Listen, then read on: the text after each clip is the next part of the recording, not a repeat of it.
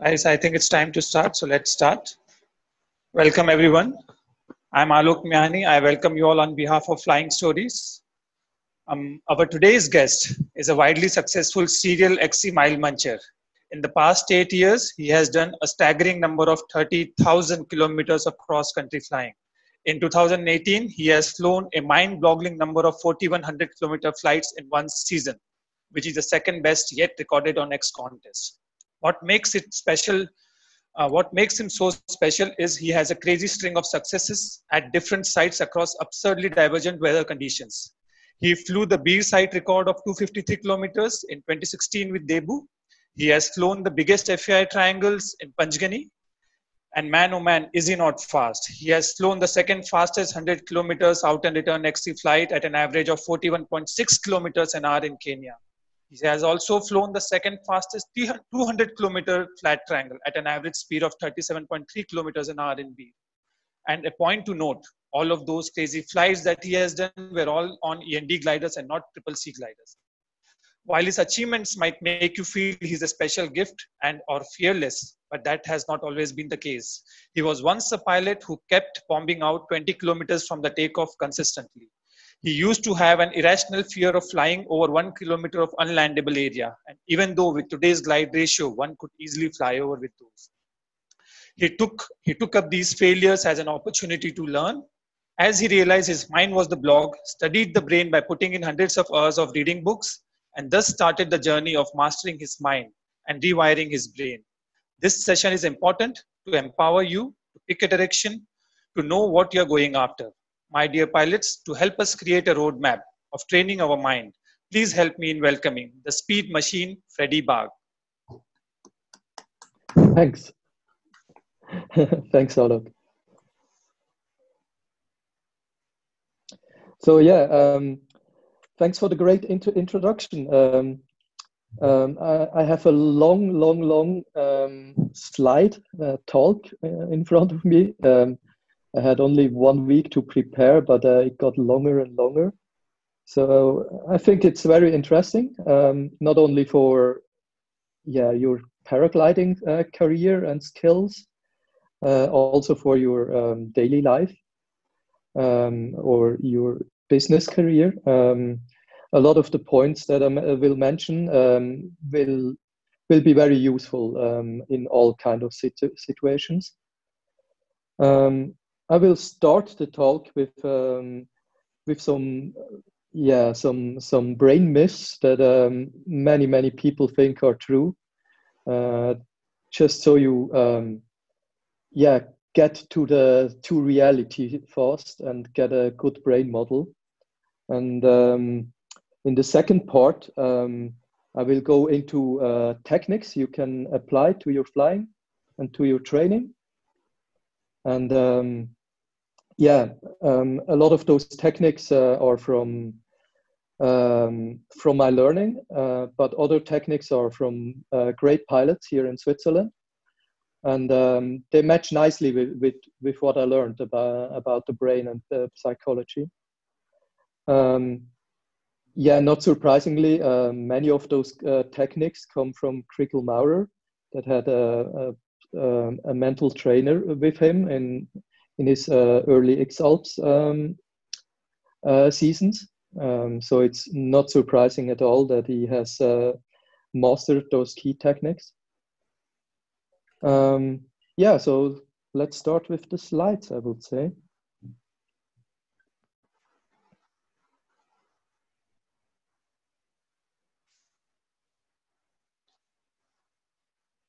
Okay. Paragliding, in my view, is 90% at least happening in your brain. After you got your key skills, your like thermaling, active flying, maybe a little bit of SIV. After you got that, everything else is happening in your brain. The second quote from Mario Andretti, I think it matches a little bit how I became a fast pilot. You can't have everything under control all the time. It's impossible. but yeah, you have to go faster than that, but always like try to have the skills if something happens to be able to manage that. But it doesn't matter what your skill of a pilot is and your flying plans.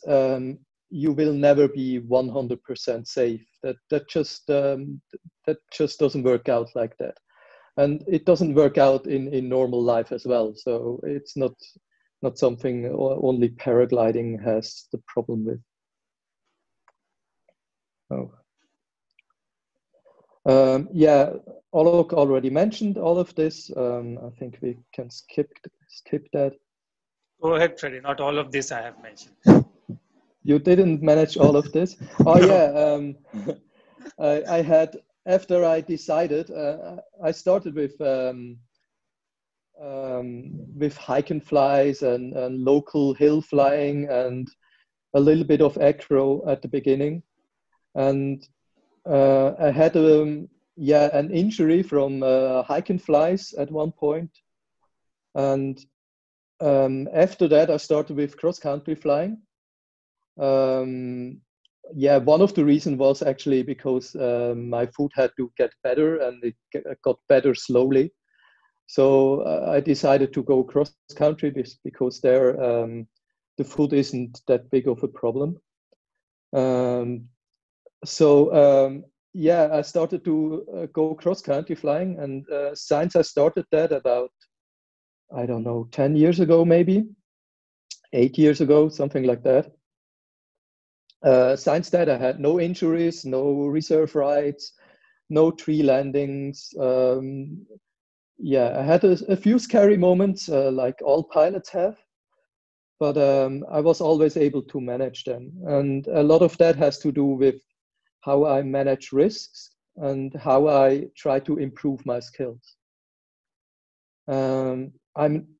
Yeah, when you look at this kind of flights, and for us European pilots flying in beer with no rescue,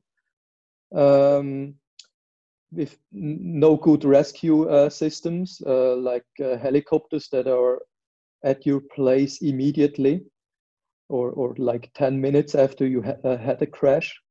This is completely different in beer, and for a European pilot, that is not always easy. It's even with having a reserve. If you land in a tree and there is nobody there for many kilometers, and you're hanging there, and nobody will come and save you. Maybe somebody will come a day later if you're lucky. And same thing in Kenya, really turbulent area, where you fly full bar 10 meters above the ridge. To develop your mental side to be able to do that without actually going to have much riskier flights. So still being able to manage that in a safe form needs a lot of training in your physical skills, in your muscle memory, but a lot of that happens in your brain, how you manage that. And this talk is about all those things. So go back to the slides. Okay. Yeah, why did I start learning about mental training? Olok mentioned all these things. I was a little bit frustrated at the beginning, to be honest. I had that simple, for me, cross-country flying, the mental model of that was pretty simple. You go from terminal to terminal, you glide. If it's getting rough, yeah, I was flying acro, I had no problem with that. But I learned fast that I had to improve my mental side and all my knowledge, and where terminals forms and how valley winds works and stuff like that. So I learned a lot, not only about mental training, but all the information you can collect about cross-country flying and weather and stuff like that. And it became, yeah, the most fascinating rabbit hole of knowledge. I'm learning this stuff. Every time I go on a solo hike, I'm listening to audiobooks about this topic because it's so fascinating. And I hope it will be fascinating for some of you as well. Yeah, it's 8 years of study now, over 200 books on the topic, listening to podcasts on all my hikes, on my solo hikes. And not only podcasts and audiobooks, but university lectures. There is the great courses that has amazing professors teaching you about all this stuff. It's super, super interesting and doesn't cost a lot. It just takes a little bit of your time. And of course, talking with top pilots, as you know for sure, we have some of the best pilots here in Switzerland, and they actually share their knowledge. And it was very, very helpful to listen to them. And then just experimenting on my own, what works, what doesn't. Let me move that to the side a little. Oh, it doesn't work. Yeah, why you should become your mental trainer. You will not be able to afford one. That is probably true for most of us. It's not like in other sports where the best pilots can have their own mental trainer. In Switzerland or internationally, it's probably Kriegel Maurer and the French team. The French team has a trainer, but probably not many more. It's just the sport is way too small and there's way too little money involved. So you have to become your own mental trainer. There's almost no way around it. Maybe you win the lottery and you can buy one, but beside that, you have no chance. So you have to learn it yourself. And this actually has advantages. If you have a mental trainer, and the mental trainer is not a pilot, he can only give you advice or checklists that you use, and that actually doesn't make you yourself understand the topic. And if you understand the topic, you can creatively apply those techniques. And like I mentioned, my normal life beside paragliding has improved as well from all of this. It's very, very helpful in business. It's helpful in many other things. Yeah. So let's go through some brain myths, some popular brain myths. For example, the 10% brain usage. If you know these movies, Lucy, Limitless, Phenomenon, quite popular movies, they are all based on the premise that your brain only uses like 10% of it at any specific time. And this is completely wrong. You see the brain scans there, and it looks on those brain scans that we only use very, very little at a certain time. This is an illusion because those brain scans are basically statistical variations to your normal brain state.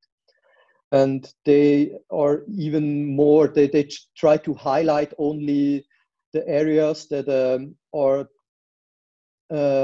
as different as possible to your normal default brain state. And your normal default brain state is basically almost all your brain is active to a certain degree. So seeing the differences, this can actually be a difference, like this brain area is now active way less than it is normally. So you get the wrong image. And yeah, the public and the movie creators got that image wrong. Our brain is creating hallucinations all the time. Actually, everything you see, everything you hear, all the memories are hallucinations. You only experience them as hallucinations when they're like wrong, if they don't match reality. And normally the hallucinations the brain creates that don't match reality are normally filtered away. You only see the ones that match reality. The thing is, our visual system and other sensory systems are not like, for example, the visual system is not like a video feed, not at all.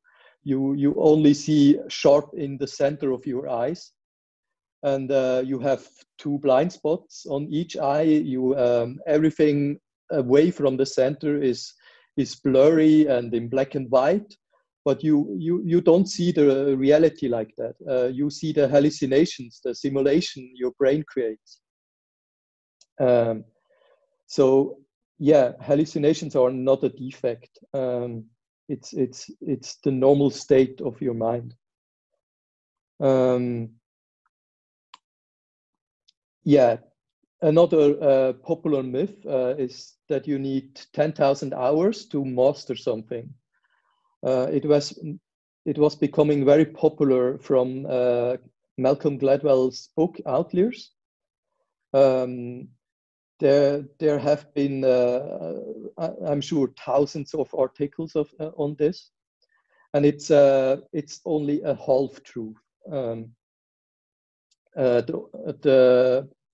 The scientist that found out about this, Anders Ericsson, he later wrote the book as well about all of this, and better read that book. Authors like Malcolm Gladwell, they write super nice books that are nice to read, nice to listen to as an audiobook, but they oversimplify a lot of things. So if you have a chance, if you have a topic you want to learn about, and there is a book from a scientist that works in that field, try to read the book of the scientist. Because the popular authors get a lot of things wrong. About those 10,000 hours. It's dependent on the complexity of a task. If the task is very simple, you can learn it in a few hundred hours or even less, and even master it. If a task is super complex, like paragliding certainly is, then 10,000 hours is just for the start. The 10,000 hours actually students that finished their study, and so you can't really call them masters. They are still at the beginning. They can't creatively use those skills. That takes maybe 20,000 hours or more in a complex task, or in a task that needs a lot of fine muscle memory. So with flying hours, you will have no chance at all to reach those 10,000 hours. A way to overcome that is use visualizations. But we will come later in a further slide to a point how to why 10,000 hours are not correct for our sport. While it's super complex, we actually have an advantage. I will come to that later. Next myth, we are not at all like a computer. Our brain is not like a computer. Already mentioned the video feed illusion. We have no lossless storage, and we actually, every time we use a memory, we change that memory. Because our experience, our memories are not stored one-to-one. We only store the interesting things in those memories. And for example, if you have an interesting experience with a friend, and the friend had, I don't know, a red T-shirt on that experience, but the interesting stuff had nothing to do with the T-shirt. So your brain doesn't store the red T-shirt. But when you remember that thing, then your brain creates that memory again, and all the missing parts are just added without the knowledge of those actual parts. So maybe your friend has a blue T-shirt in your memory because he normally has a blue T-shirt. But you don't realize that this is a lie. This is a fake information. You don't realize that at all.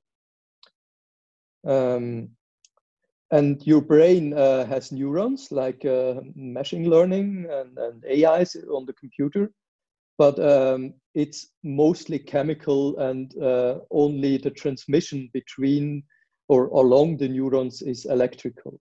But most of your brain is actually chemical, which makes the brain quite slow compared to a computer, but it has other advantages.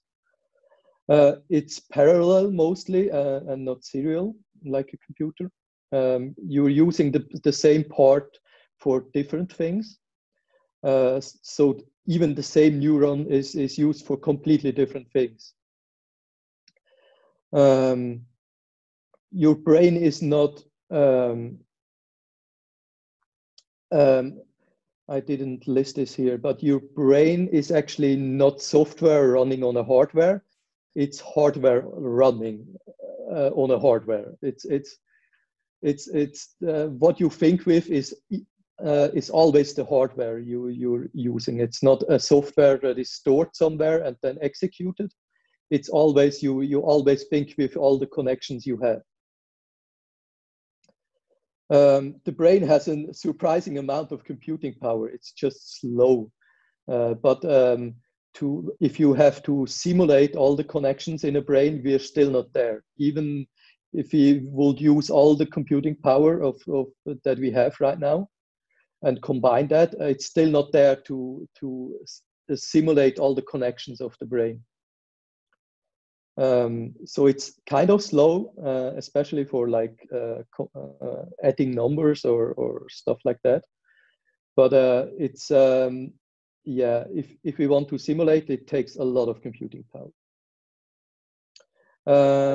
Then we don't have like a huge working memory like a computer. We can only store 3 to 7 pieces in our working memory, and everything we experience is like in a scope of between 200 milliseconds and 3 seconds. If nothing much happens, it can be your brain state is actually everything that happened in those 3 seconds. It's not like a smooth thing. You experience it as something smooth, but that is an absolute illusion that can be measured.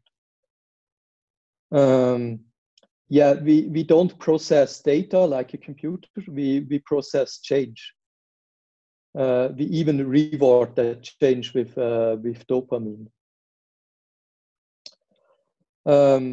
Yeah, blank slate. We are not like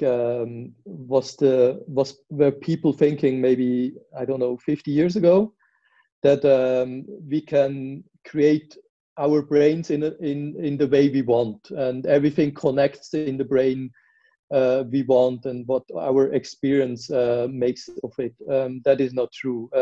We have mostly a fixed structure. Even our personality type is mostly fixed. It's really hard to change that.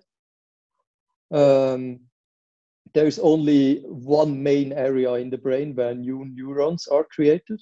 It's the hippocampus, but that creates long-term memory. Yeah, and change happens mostly not by creating new neurons, but by removing them or optimizing the connections between neurons. Yeah, it's not a design, it's an evolved structure. So we have a lot of old parts that are improved on, but are still basically the old parts. And evolution just built on top of it and improved the old parts to be better. Yeah, many of the old parts are actually problems. They are not very well adapted for today's life and for paragliding. And we have some really, really energy inefficient constructs. For example, we have neurons that, and a lot of them that fire all the time. So use a lot of energy, and they're actually active when they don't fire. So the difference is the important thing. And if you will construct a brain, you will never have like millions of neurons that fire all the time. It takes an unbelievable amount of energy, 20%. Even if we do almost nothing, it still takes 20%. The difference between being completely focused on something or solving a difficult problem and doing nothing is surprisingly small, the energy intake.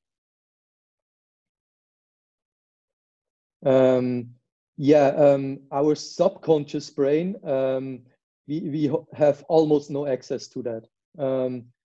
A lot of the decisions we make originate in the subconscious brain, and our conscious brain thinks that he made the decision, but that is an illusion mostly. And we can measure that in labs and in experiments. So often the decision to, for example, push a button is made like half a second or up to 2 seconds, 3 seconds before our consciousness is aware of it. Our subconscious brain is the big workhorse, not our consciousness brain. Our consciousness brain, the thing we actually experience our lives with, is more like the CEO of a company. It makes long-term decisions. It has maybe some veto powers. So your subconsciousness makes a decision and you can overrule it. But even that, we are not completely sure about that. And in between the subconscious brain and the consciousness, we have something called confabulation. It basically explains the decisions of the subconscious brain in a way that makes sense. So it creates a cause and effect and logic and all that stuff and tells you a story. So your subconscious brain makes decisions that you have no idea how they came, and your confabulator, your storyteller, tells you why that decision was made, even if the actual cause and effect in your subconsciousness is completely different, even if completely other reasons came to that conclusion. But you have that confabulation, that storyteller actually telling you, lying to you about why something happened. And this is true for vision as well, for time, for memory, for pretty much everything. Another big myth is that you have emotion blueprints for like angerness or for good emotions, for all that stuff. We have words for all those things, but science has never found emotion blueprints. And we are pretty sure now that there are none of those. Everybody of us has different emotions, and they are created. They are created early in your life, and you can change them. We are coming to some techniques to change them later. And yeah, if you know there, you can change your emotions and the meaning of them.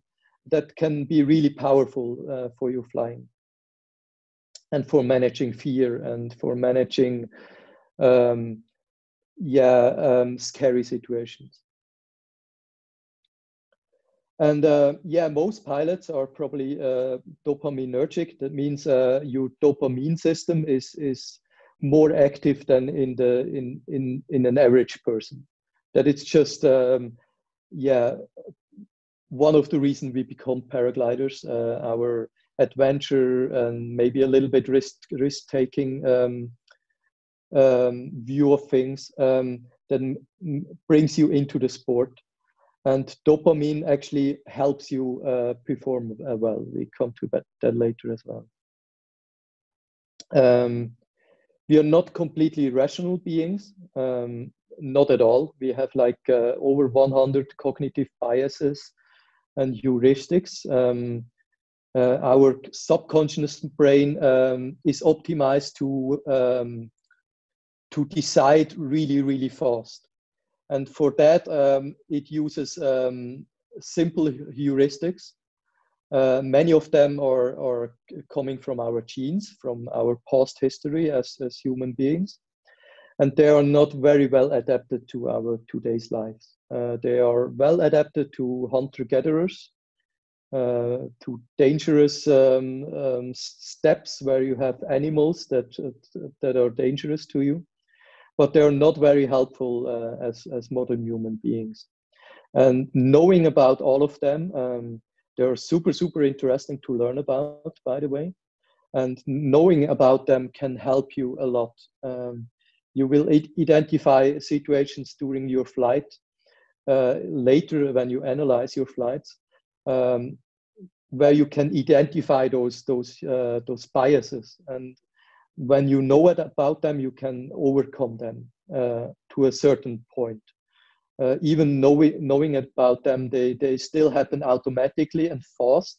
So you have to overrule them, and that is not always easy. If you're in a stressed situation or completely in flow, then your subconscious brain is doing 99% of all things.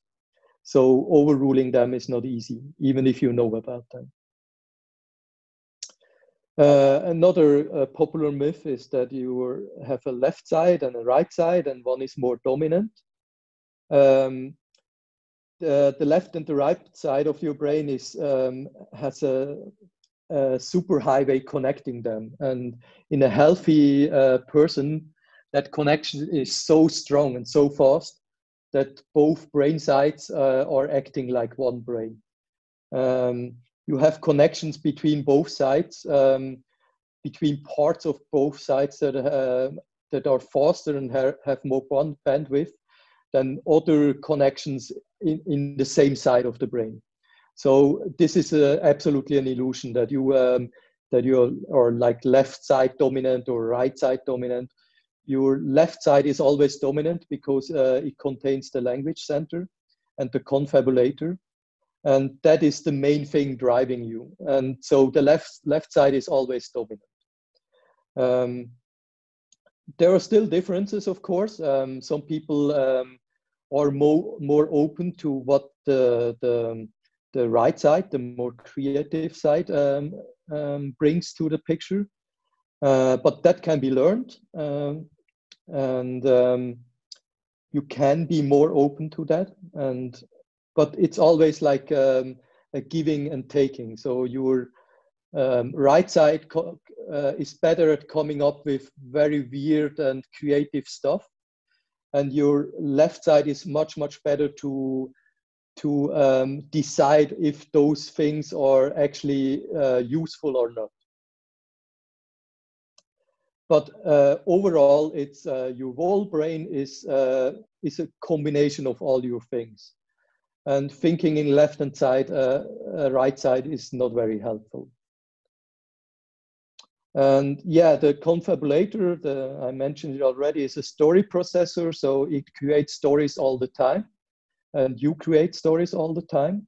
And those stories actually shape your brain and how you act and how you learn things, how you take in information. So telling yourself different stories can be really, really positive to tell yourself the right stories. Talent is very overrated. It helps you to reach a certain level faster. But because you reach that level faster than other people, you never learned to work hard on your skills and or on improving yourself. Because you never learned that, it's much harder for you to overcome that first level, that first plateau. So actually being less talented can be an advantage because you learned working with yourself, training yourself, overcoming those plateaus that are lower than in a talented person, but you had to work hard on it. So you develop the skill to overcome them. And becoming really, really good means overcoming one plateau after another and improving yourself. And this is actually easier if you are not that talented because you learned that. There are exceptions, of course. People that have such a high talent and such a high first plateau, and maybe just a way of thinking about things that they combine both things, having a big talent and being able to overcome plateaus. And you will never reach those levels because every brain is different, and you have a kind of maximum that you can achieve. Motivation is really, really important all the time for talented people and for not so talented people. It makes the big difference. The amygdala is known as the fear center, but it's only half true as well. Even people without an amygdala can experience fear. There are multiple pathways in our brains for different kinds of fear experiences. And people like Alex Honnold, he was actually put into an fMRI, and they looked at his amygdala and his whole brain, and if he experienced fear or not, or if his amygdala is different than in other people. And his amygdala is pretty much the same as in most people. And he just learned how to overcome that fear, to process it and to frame it in different ways. Never suppress your fears. If you suppress your fear, you lose connection to that memory. And if you lose connection to the memory, that thinking process will still be there in your brain. Your memory is not just some file stored somewhere. You're using your memories to think. And if you lose connection to that memory, you have no chance to change it. And to overcome a traumatic situation, you have to know about that memory that created that situation, that thinking process. And so when you have something a scary moment and you just forget about it, it can bite you back, and then you have no chance to actually attack it again and solve it. The best thing is if you have a scary situation, use it as a learning experience.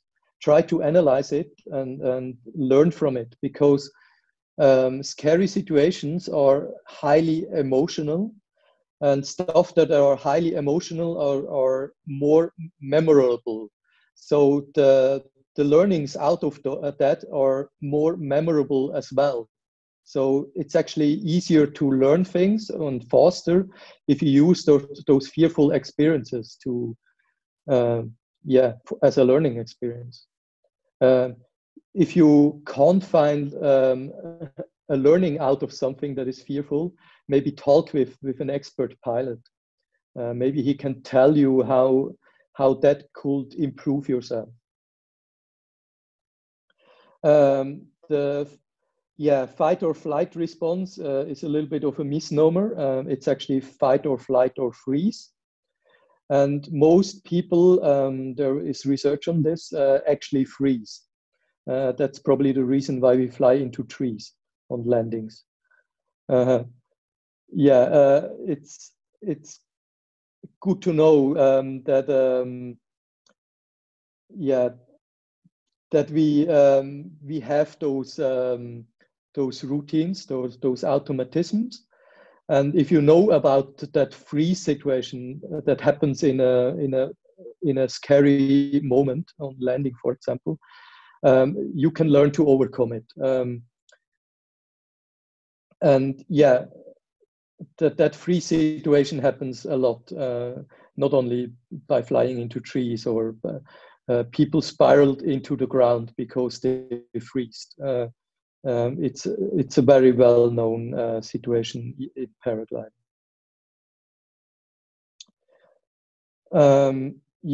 Maybe before I come to the mental model of the brain, this will, I think, not take as long as the myths. Maybe if somebody has some questions already. Yeah, if people have questions, maybe you can ask right now. You can unmute yourself and go ahead.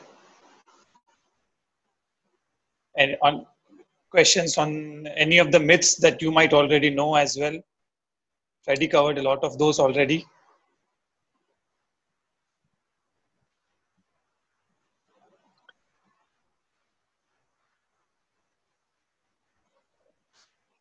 Okay, Fredi, I think we can move ahead. I do have few things, but I think we can cover those later during the, Okay, the second break, good. Let's go on. Let's see. Next topic is should help you to form a better model of your brain. I think the myths already, explaining the myths already help you with that. But there are a few things you should know. Let's start with the binding problem. All your sensory inputs, like vision, sound, your sensory inputs on your hands, your balance, stuff like that, that reaches your brain in different speeds. For example, if you feel something in your ass, that takes much longer to reach your brain than something you hear, for example. That hearing is very, very close to your brain. Then what makes a difference as well is how complex to process that information is. Vision, for example, is super, super hard to process. So it takes longer till it can trigger some behavior. And while it's super close to your brain, it basically your eyes are directly connected to your brain, but it's hard to process, so it takes longer. There is a discussion all the times with people. Some tell you to look at the glider. If you, for example, gliding at full bar in a competition, like Russell Ogden yesterday in his talk with Aximag, in his interview, mentioned that as well. I'm not so sure about that because while it reaches your eye really, really fast, if a wing starts to collapse, and it's very directly connected with your brain, the processing of it is very, very complex. And The feeling in your hands is in your brakes and on your riser is probably faster to process for your brain. It's definitely faster to process for your brain. It reaches your brain a little bit later, but the processing is much faster than the visual input. So I think he's probably wrong, but yeah, maybe don't tell him. But yeah, at the end of the day, use what works for you. The binding problem is so important because all these things arrive in your subconscious brain at different time points, and you have to combine that in some way. Some things maybe arrive after 5 milliseconds, other things arrive after half a second, and if it's processed all at the same time, you have to wait half a second, and that of course can't work, because then you would be behind the reality all the time by half a second. You will not be able to walk and yeah, most of doing most other things. And your brain solves this by having prediction networks. They may make predictions of the future, and you have thousands of those networks. All your experiences, all your memories form them and inform them and train them. And the result of those predictions is compared against the current input, and the winner is chosen. So it's like a competition in your brain for which simulation, which prediction is the correct one. And this way, you overcome that binding problem.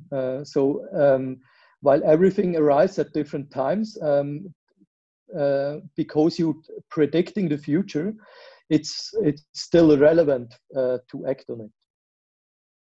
So yeah, if somebody tells you to live in the present, this is absolutely impossible, at least when you look how the brain works.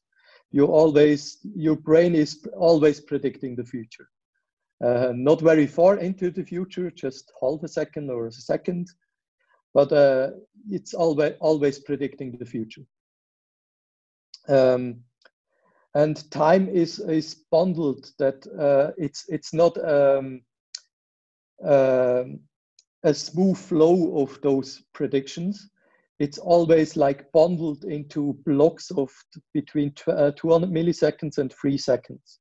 So if something is super complex, your brain makes predictions for 3 seconds in advance, and you act on those predictions. So you're actually always living, when something is complex, many seconds in the future, not in the present. Yeah, these prediction networks, they are not real time like in a computer. Even an AI analyzing some visual input from a video feed is doing that in real time. And the brain is different. The brain is too slow to analyze that in real time, so it has to do to make those predictions. I think I mentioned most of that in the step before. Yeah, your consciousness is completely unaware of this process, and your confabulation network is creating the story, the cause and effect, and all the logic on that, on the winners. But you're not aware of that process either. You just get the result, the story the confabulator is telling you. Yeah, the subconscious brain is very fast, very energy efficient, and highly biased. It's heuristics basically. It tries to come to a fast result because it's so slow. It has to be unprecise to come to the result fast enough, and that creates biases, which we will talk a little bit later. But yeah, you have to know that your predictions are not, they don't try to be precise. They try to be fast, mostly. And your conscious processes are slower, take up much more energy. And actually, if you use your conscious processes too much, for example, in a 10-hour flight, you start to run out of energy. If you have to do a lot of difficult decisions in a flight, you have to eat more than in a flight where you where you just have your automatism, your flow state, and you just go on. Yeah, consciousness is very important for planning stuff, and like statistical calculations can only be done well in the conscious brain. So if you do a risk assessment of a decision, it's a conscious process, and it will take time, it will take energy, and you have to be careful doing that during a flight. It's better to work out those decisions before the flight. So flight planning is really, really important. Your instincts are very, very useful, but only if you trained them well. Your instincts is basically your subconscious brain, all those decision processes, all those predictions. And the better you train them, the more useful they are to you during your flight. So training is super, super important, and collecting experiences and flying a lot. We are coming to that later. To those cognitive biases, these are evolutionary adaptations. They are very, very well suited to survive in small groups with dangerous animals. So they are suited and optimized for that, because evolution is a slow process, and since those times our brains have evolved very, very, very little, and I don't know, the 2,000 years or 10,000 years of civilization is not enough time to adapt our brain to our today's needs, and of course not to the needs of paragliding. A few of those biases that are important for us. One is loss aversion. A good example for that is, for example, you have a good day in beer where you can fly 200 kilometers or more. So you reach kilometer 65 or 70, and to fly further than 200 kilometers, you have to go further. But to go further, you fly into an area that is more stable, more windy, more difficult. And your loss aversion is telling you, your bias is telling you, hey, 200 kilometers is already nice. Let's return and make 200. But the day is probably good for 250 for a very good pilot. But your loss aversion is still telling you, hey, fly 200. Your bias. So you have to work on that to overcome that. Of course, sometimes loss aversion is the correct thing to happen. Sometimes it's better to return and not risk to bomb out and have your day over after half the day. But very often the loss aversion is actually wrong. And this is an adaptation, of course, from the times you had to be safe from the dangerous animals. Loss aversion was super good in those times. But flying for records or for personal bests or whatever, it's probably a bad thing. The Dunning-Kruger effect is when you learn about all these things here, you realize that the more you learn, the more you know that you know very, very little. And this is true for most complex things, and flying is definitely one of them. So the more you learn, the more you realize that you have to learn more, and the more things you know you have to learn and improve. At the beginning of your cross-country career, for example, like it happened to me, you think it's quite simple. And the longer you learn about it, the more you know it's super, super complicated. And yeah, you never stop learning.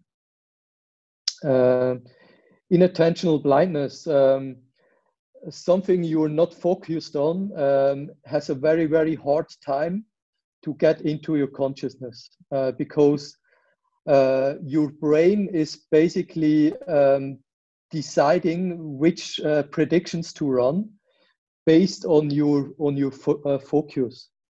So if you're not focused on catching birds turmoiling or trees shaking, you will have a hard time to see them and to know, hey, there is a terminal. If you're not focused on looking for them, your brain will be occupied on terminaling or on managing your glider or on strategy.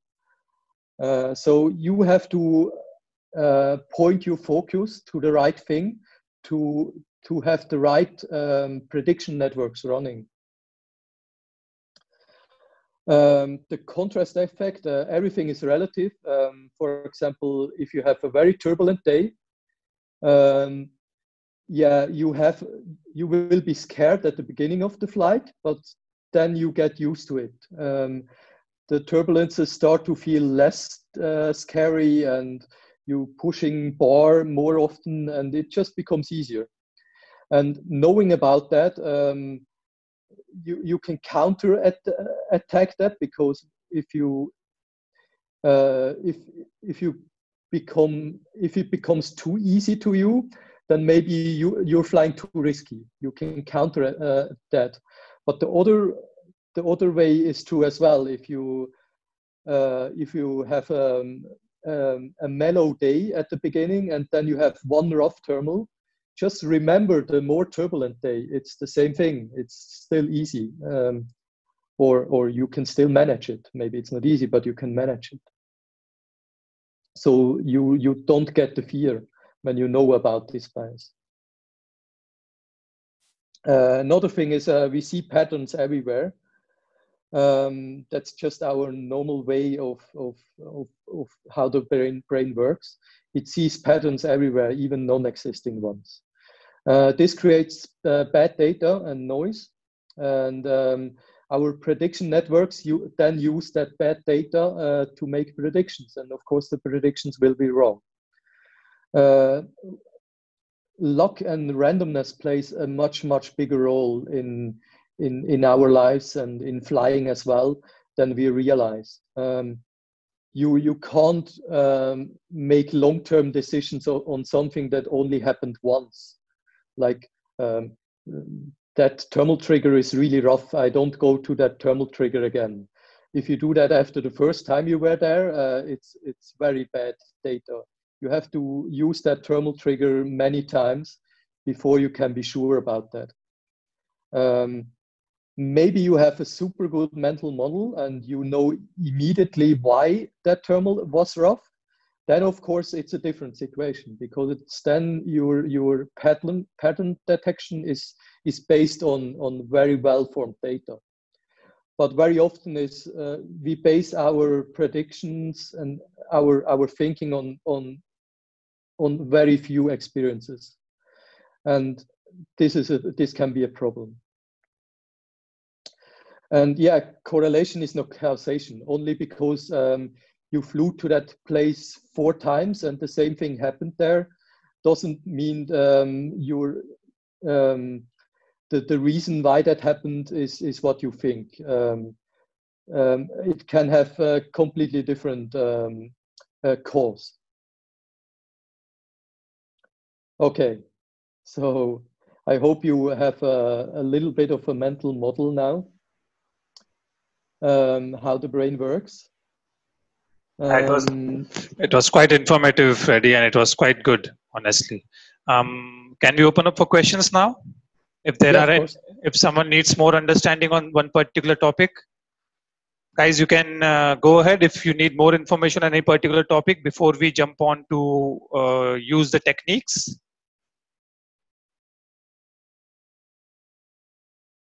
Okay, we have a question from KK. Go ahead, KK. Freddie, you were speaking about instincts and making our instincts better. So when we talk about paragliding, would you say there is a difference between judgment and instincts? And if we were to better our instincts, how would we go about doing that?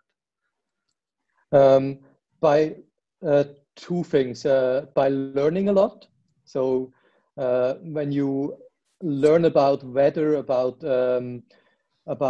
wind systems, about how thermals work, about fear, about all those things, you can better decide if an instinct you had is something that it was just a feeling that is not correct, or you can decide, hey, yeah, that's a good instinct. I should trust that.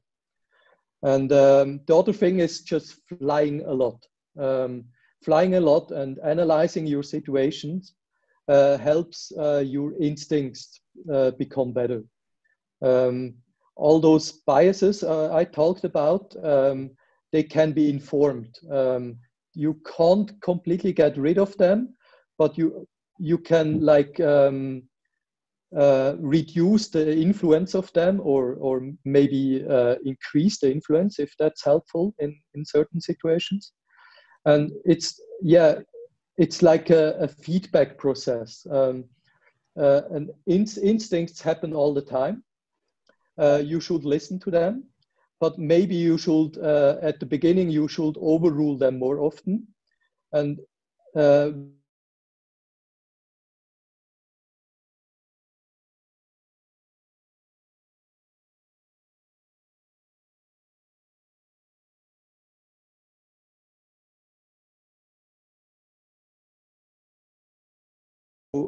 yeah, it's a process. It takes time. At the beginning of your paragliding career, you can't really trust your instincts. If you fly like me, I flew cross country, I don't know, 3,000 hours or more. After a while, you start to trust them. But I have areas where I don't trust them at all. Where I know they are wrong, and I still try to work on them. That maybe at some point I can trust them. Okay, thank you so much. But it's a process. It takes time. Originally, your instincts are coming from your genes, from your surroundings, from your culture, and from your human contacts. And yeah, for paragliding, you have to work on that. Okay. I'll think about it, and maybe I'll get back to you again on this. Let me process this a little bit more. Yeah. Okay. Yeah. Thank you so much for now. Next in line is Nikhil. Nikhil, please switch on your video and go ahead with your question. Hi, am I audible? Yes, Nikhil, go ahead. Yes. Okay. So my question is, can you elaborate a little bit on the relationship between the dopamine and the decision-making process? Just to give an example, it could be a simple decision. Say for example, maybe upgrading the class of the glider, or maybe opting out for an for an acro course, anything. So I have noticed that the thought process changes right after the flight. I feel, okay, maybe I need a better glider, a higher class glider. I think I can handle it. But next morning, I think, no, I should be more pessimistic. So which judgment is more realistic? Can you elaborate more on the relationship, how dopamine affects that? Yeah, maybe a little bit on how dopamine works. Dopamine is released in the brain when your brain makes a prediction error. And this is normally, yeah, when something is more scary than otherwise, or if something is more exciting than you thought it would be. It's always those prediction errors, or you maybe you have a super nice view, and that is a prediction error as well. You didn't expect it. Your dopamine system helps you to reward that learning process. So when you force yourself to have more of those experiences that are unpredicted, this happens with a glider that is more demanding than you're used to. For example, it happens as well when you go, when you try new routes that you didn't fly before, then you have more predictions errors. So you have more dopamine, and with more dopamine, you learn faster.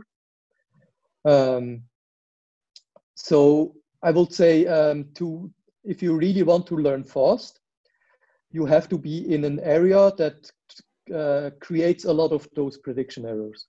So a glider that is more demanding to you, but still safe enough, it doesn't help you if you crash, because then you get a trauma or something worse. So it's best to be in an area that you still have under control to some measure, but that is like challenging to you, that forces you to learn, and where you have those dopamine releases more often. Did that help? Yeah, that kind of touches all the areas. My question was more about the decision-making process. It completely switches. It's completely polarized. Say, if I'm thinking of A, right after the flight, I'll think completely opposite. And after the dopamine is gone, I would come back to the pessimistic decision. So which one is to trust? The thing is, your brain is controlled by chemicals a lot. So when you have a dopamine release, your brain works differently than when you have no release, when you are relaxed. So your decision making and your thinking changes as well. That's just normal. And knowing about that can help you to know that. For example, I'm always nervous because before the takeoff. Not because I could crash, more because I could bomb out, because on cross-country flights you normally take off very early, and when you bomb out early, you lose like 2 hours till you're at the takeoff again, and then your big plan is over. So I know this is a problem for me. So and in that situation, of course, I'm nervous. I have more chemicals in my brain. And I learned to override that with my conscious brain. I just know in 95% of all cases, taking off at this time, it will be okay. It makes me nervous, but it will be okay. So I just overrule that. Knowing about those situations helps you, and how those situations work. Got it. Thanks a lot. Okay. Next in line is Bhushan. Bhushan, go ahead. Please switch on your video, Bhushan. Hey, Fredi. Hi, I'm Bhushan. Hi. I'm relatively a new pilot, and I want to thank you for taking up this topic, and which is, I feel every single line of your topic and of the course until now has been absolutely a topic in itself. And I'm all the more glad because a book that I'm reading right now draws very parallel inferences. I guess it's also a source for a lot of the things that you have discussed. Sapiens, from which I see cognitive bias and not enough time for human brain to evolve to where we are right now, 10,000 years being a very short time and stuff like that. So on similar lines, I find an interesting topic in the book, which is also relevant to paragliding and progression of paragliding. That is making a series of decisions which seem right at the time, but in retrospect, those may not have been the best decisions in our own interest. So just to draw a reference, in Sapiens, he says when hunters and gatherers settled, and made decisions of putting in more and more effort into agricultural revolution.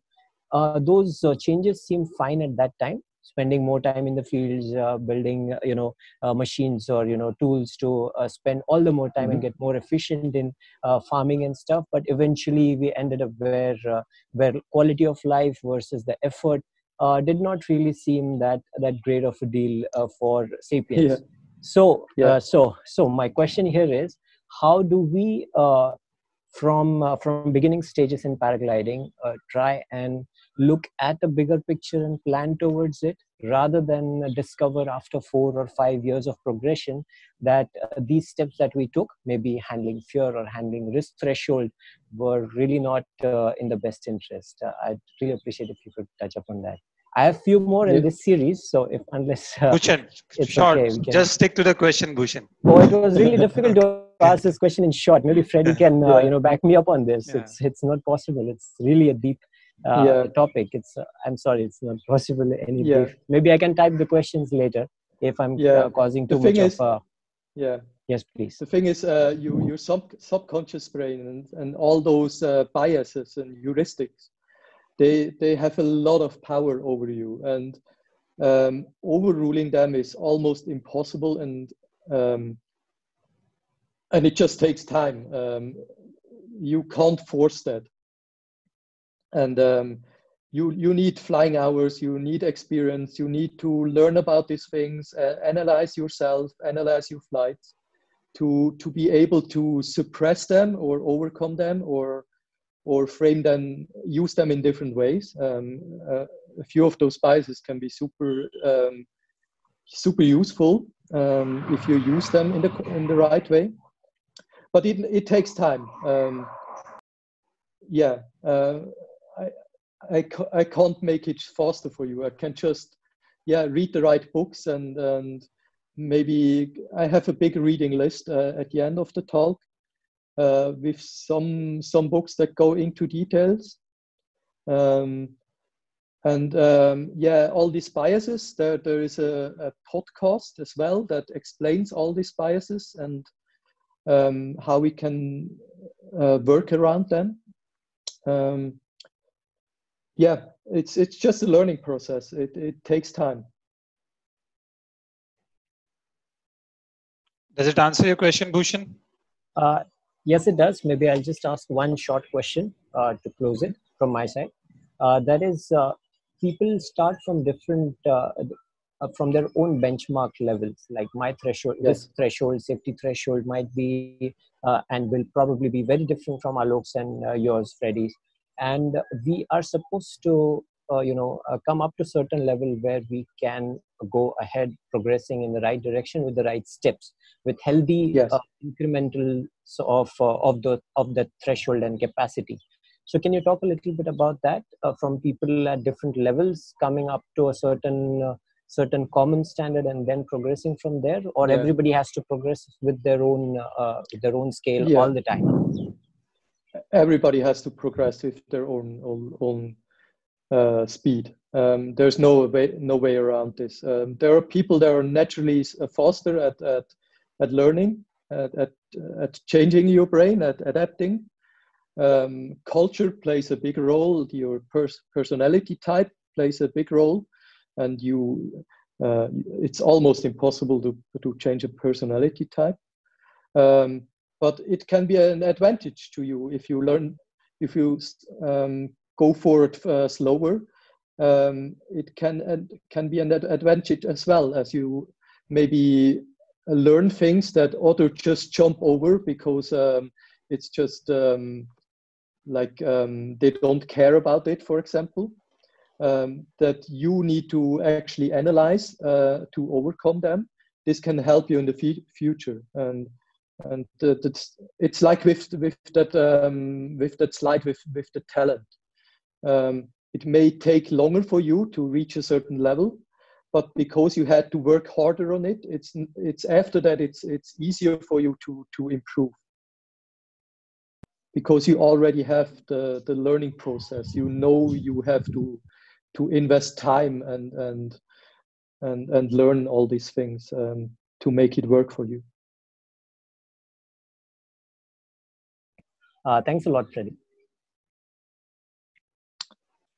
Next question is from Clint. This will be the last question. We will take other questions at the end of the session then. Hey, Fredi. So you mentioned about the predictions, what brain makes, especially unconsciously. So especially in acro, we tend to visualize a lot of maneuvers even before doing that, and even tend to see a lot of videos even before doing those maneuvers. And when you're actually doing it, you feel you were before that, at that point before that. Yes. So and at the same time, there are a lot of guys who tend to watch accident videos, a lot of really bad videos. So does these affect the predictions what brain makes unconsciously, do you think? Yes, of course. Visualization is a really good method to improve yourself. You still have to do it in real life after visualization, but visualization helps you a lot. It has been shown that hours spent in visualization something is like, I can't remember the percentage, but it's quite a high percentage of the real thing. And in paragliding, we only fly maybe, I fly 300 hours or sometimes a little bit less, sometimes a little bit more per year. But that's, of course, very, very little. So if you spend time at home visualizing stuff, or like using another pilot's flight to fly with him to inspect a route, or in acro flying, you watch the videos and learn from them. That's very, very helpful. For example, I watch all those accident videos, all of them. I learned to process them without triggering irrational fears. I try to learn from them and use them as knowledge to not crash myself. I never felt like they would create unnecessary fears in me, not at all. Okay, and do you think at the same time, when you watch too much of accident or negative videos, it will influence the subconscious minds in a negative way? Only if you process that in the wrong way. Okay. If you're telling your brain, hey, this is important, and this is the thing we learn from that video, then it's okay. What you shouldn't do is like I already mentioned, maybe as an example, I think that was 2 years ago. I was flying after a long flight. I was flying back on the Monday Ridge, and at kilometer 30, I suddenly got into a lee side because probably the hill that is a little bit on the outside had a big thermal lifting away. So I was not soaring the ridge anymore. I was completely in the lee side. That happened pretty low and from one moment to the other. And I got out of it. I got a full bar 80% collapse or 70% collapse on a D-glider. I got a cravat immediately. I stalled the cravat out, and I had to let it fly immediately again to get away from the hill. I had maybe, 30 meters above the hill.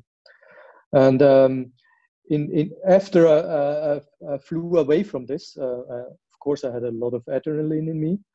But I immediately started to process that experience. I tried to find out what was the reason that happened. Was it something I could ever control? And if not, was there maybe a better reaction than my immediately stalling the glider?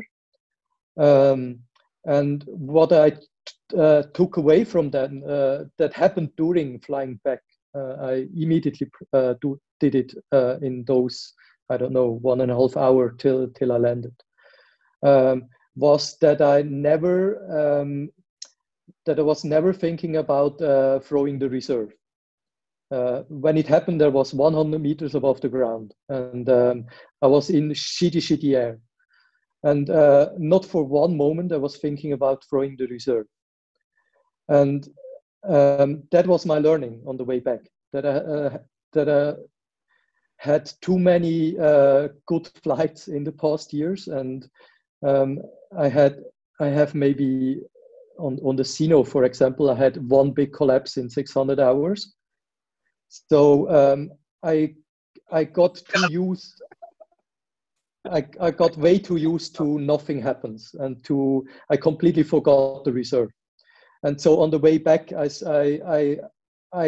started that learning process to look where the reserve is, to actually make the decisions to throw the reserve when something happens again. And so after I landed, I had a learning experience, and I didn't have a trauma or something like that. And it was completely okay. For me, it was a very good thing to happen. It would be bad if I didn't survive that, but because I survived, I got a big learning experience. Brilliant. Thanks a lot, Fredi. Fredi, I think we should move ahead with the session. There are more questions coming in, but we'll take those at the end now. Okay. Okay. So let's get to the interesting paragliding related stuff.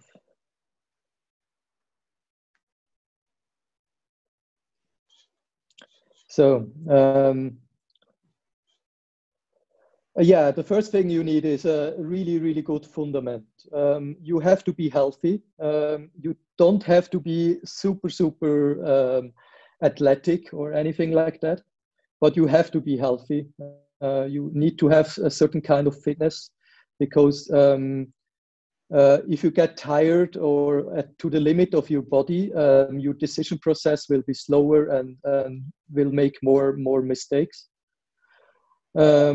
If you want to learn something, try to avoid drinking alcohol before you go to bed. Sleep for at least 8 hours. Your brain actually learns while you sleep. It's a great thing, a great practice to learn something new before you go to sleep. Your sleep is processing that. Your brain is processing that during the sleep. And if you want to be able to make creative decisions during a flight, you need those 8 hours, because REM sleep is thought of to be really important for that process. So the biggest, the longest REM sleep part is at the end of those 8 hours. So if you wake up after 6 hours or 7 hours, you don't have that part of your REM sleep. And that makes your creativity worse. So try to be healthy and sleep enough. Try to remove death from the equation. That means you're not trying to risk your life, but you shouldn't be scared of death, because otherwise that will play a huge role in your decisions, and you will never advance far enough. And actually removing death from the equation makes it more likely that you will not panic, and panic is not good. If you panic in a situation, you're doing the wrong things. So if you remove death from the equation, you actually fly safer, because you're more relaxed in, like the situation I told you in with my collapse low to the ground. Yeah, it just focuses you more if you don't think about dying, and you're in the right brain state to process and to solve something. So yeah, I can't tell you how to remove death from the equation. For me, it's just I'm an atheist, and for me, when I die, there will be nothing left of me. So yeah, I don't have to worry. If I die, I will not be in any position to worry about the thing I did wrong. So death doesn't count really. For you, it's probably something else. This is completely personal. I can't make that decision for you. Ignorance is not bliss in this sport. You have to learn a lot because that makes you safer, that makes you better. This is just the case, and this is the fundament you need. If you just go blind through this sport, it will get you at some point. You may be advanced faster at the beginning, but it will catch up to you. Flying hours is super important. Try to have long stretches of flying every day, and flying stuff that challenges you. This is a huge advantage if you can do that. I've seen that in myself. I've seen that in many other pilots. They were at a place like Beer or Kenya or Australia or Brazil, where they could fly every day, and every day was long flights, challenging flights. If you have that for 1 month or even longer, it's something that you can't replace with anything else. Pilots just improve massively after vacations like that. Don't get occupied by things you can't control.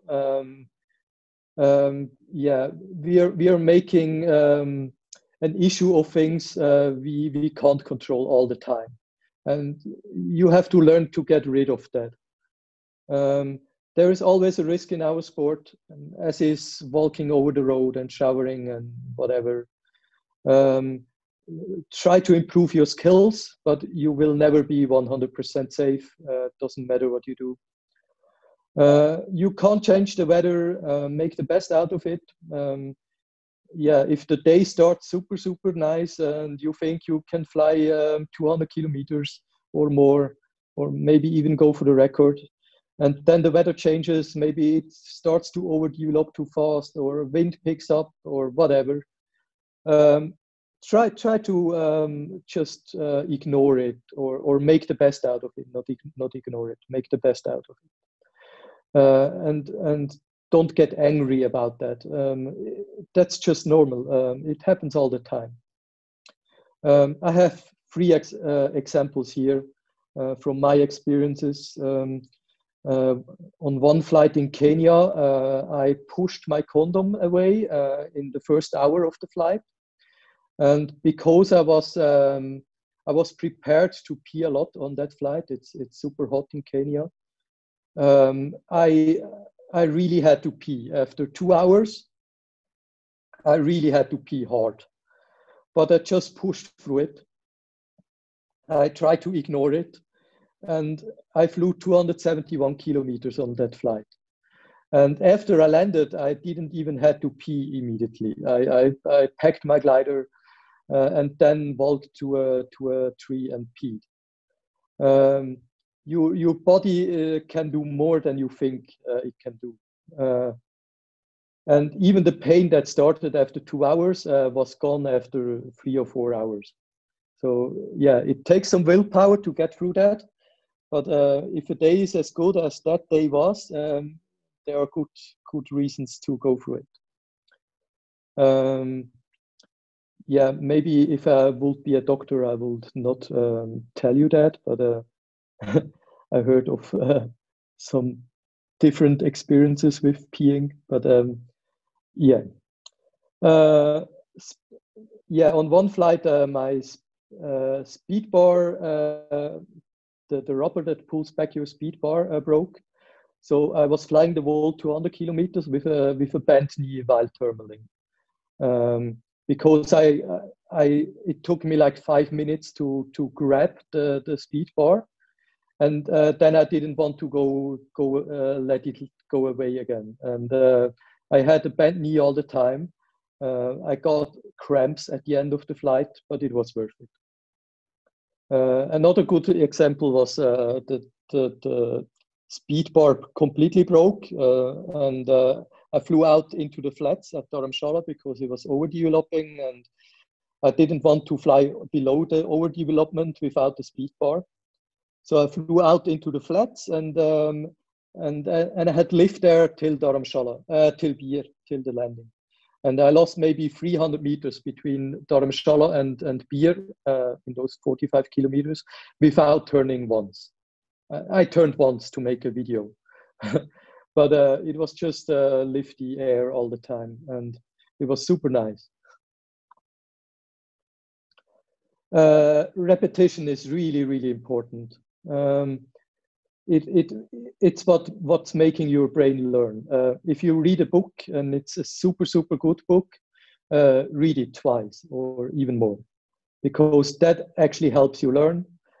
Same is, of course, with all the experience you collect. If you repeat it and if you analyze it in between, you learn a lot more.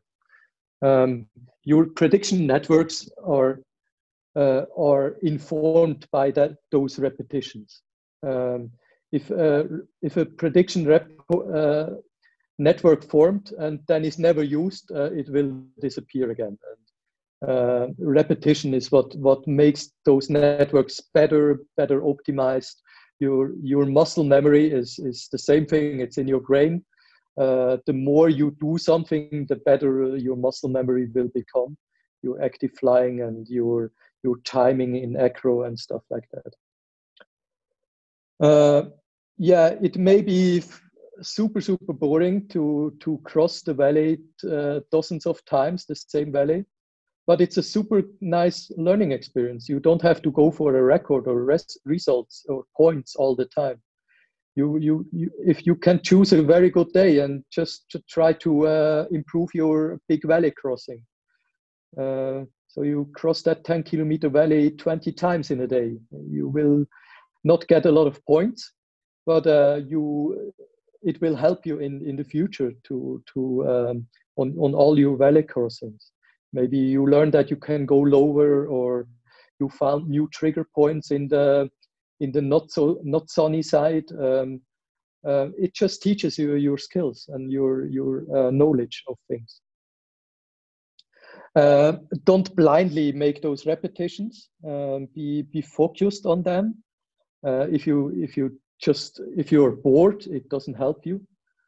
You have to set yourself a goal and try to improve and analyze your repetitions and improve on them.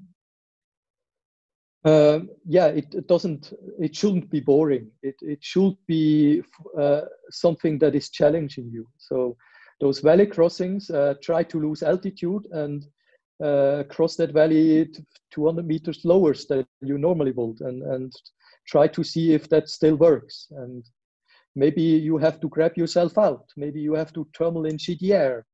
Can happen, but then you learn from that, and you learn that it's still possible to make that valley crossing with that altitude, but it is hard work at the other side.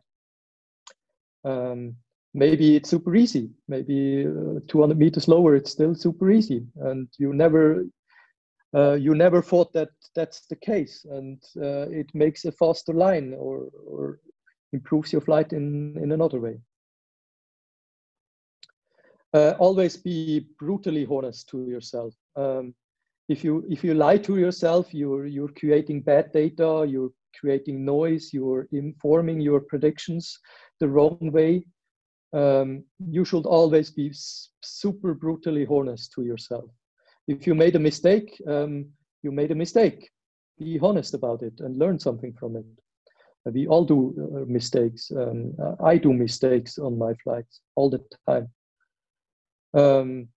If you're not honest, if you just push it away, an experience, you lose connection to it, and you create the trauma that I already mentioned. And that can be impossible to remove. It can bite you again and again. You feel the scary thing coming up again and again, and you have no way to remove it. So always be brutally honest. Don't try to push away something that is scary to you. If you have a flying partner, be honest to him as well. You learn faster if you do that, if you both of you do that. If something has scared you, tell him that. Maybe he has a solution for you, or maybe he knows why it wasn't scary at all. Try to not remove sensory input. Maybe the NOVA designer that we have later in one of the talks will not approve this, but try to fly a wing that is not too dampened, that tells you what the air is doing. You maybe get nervous when you fly that wing first, but you get better information from the air. Of course, it shouldn't show you information that is useless.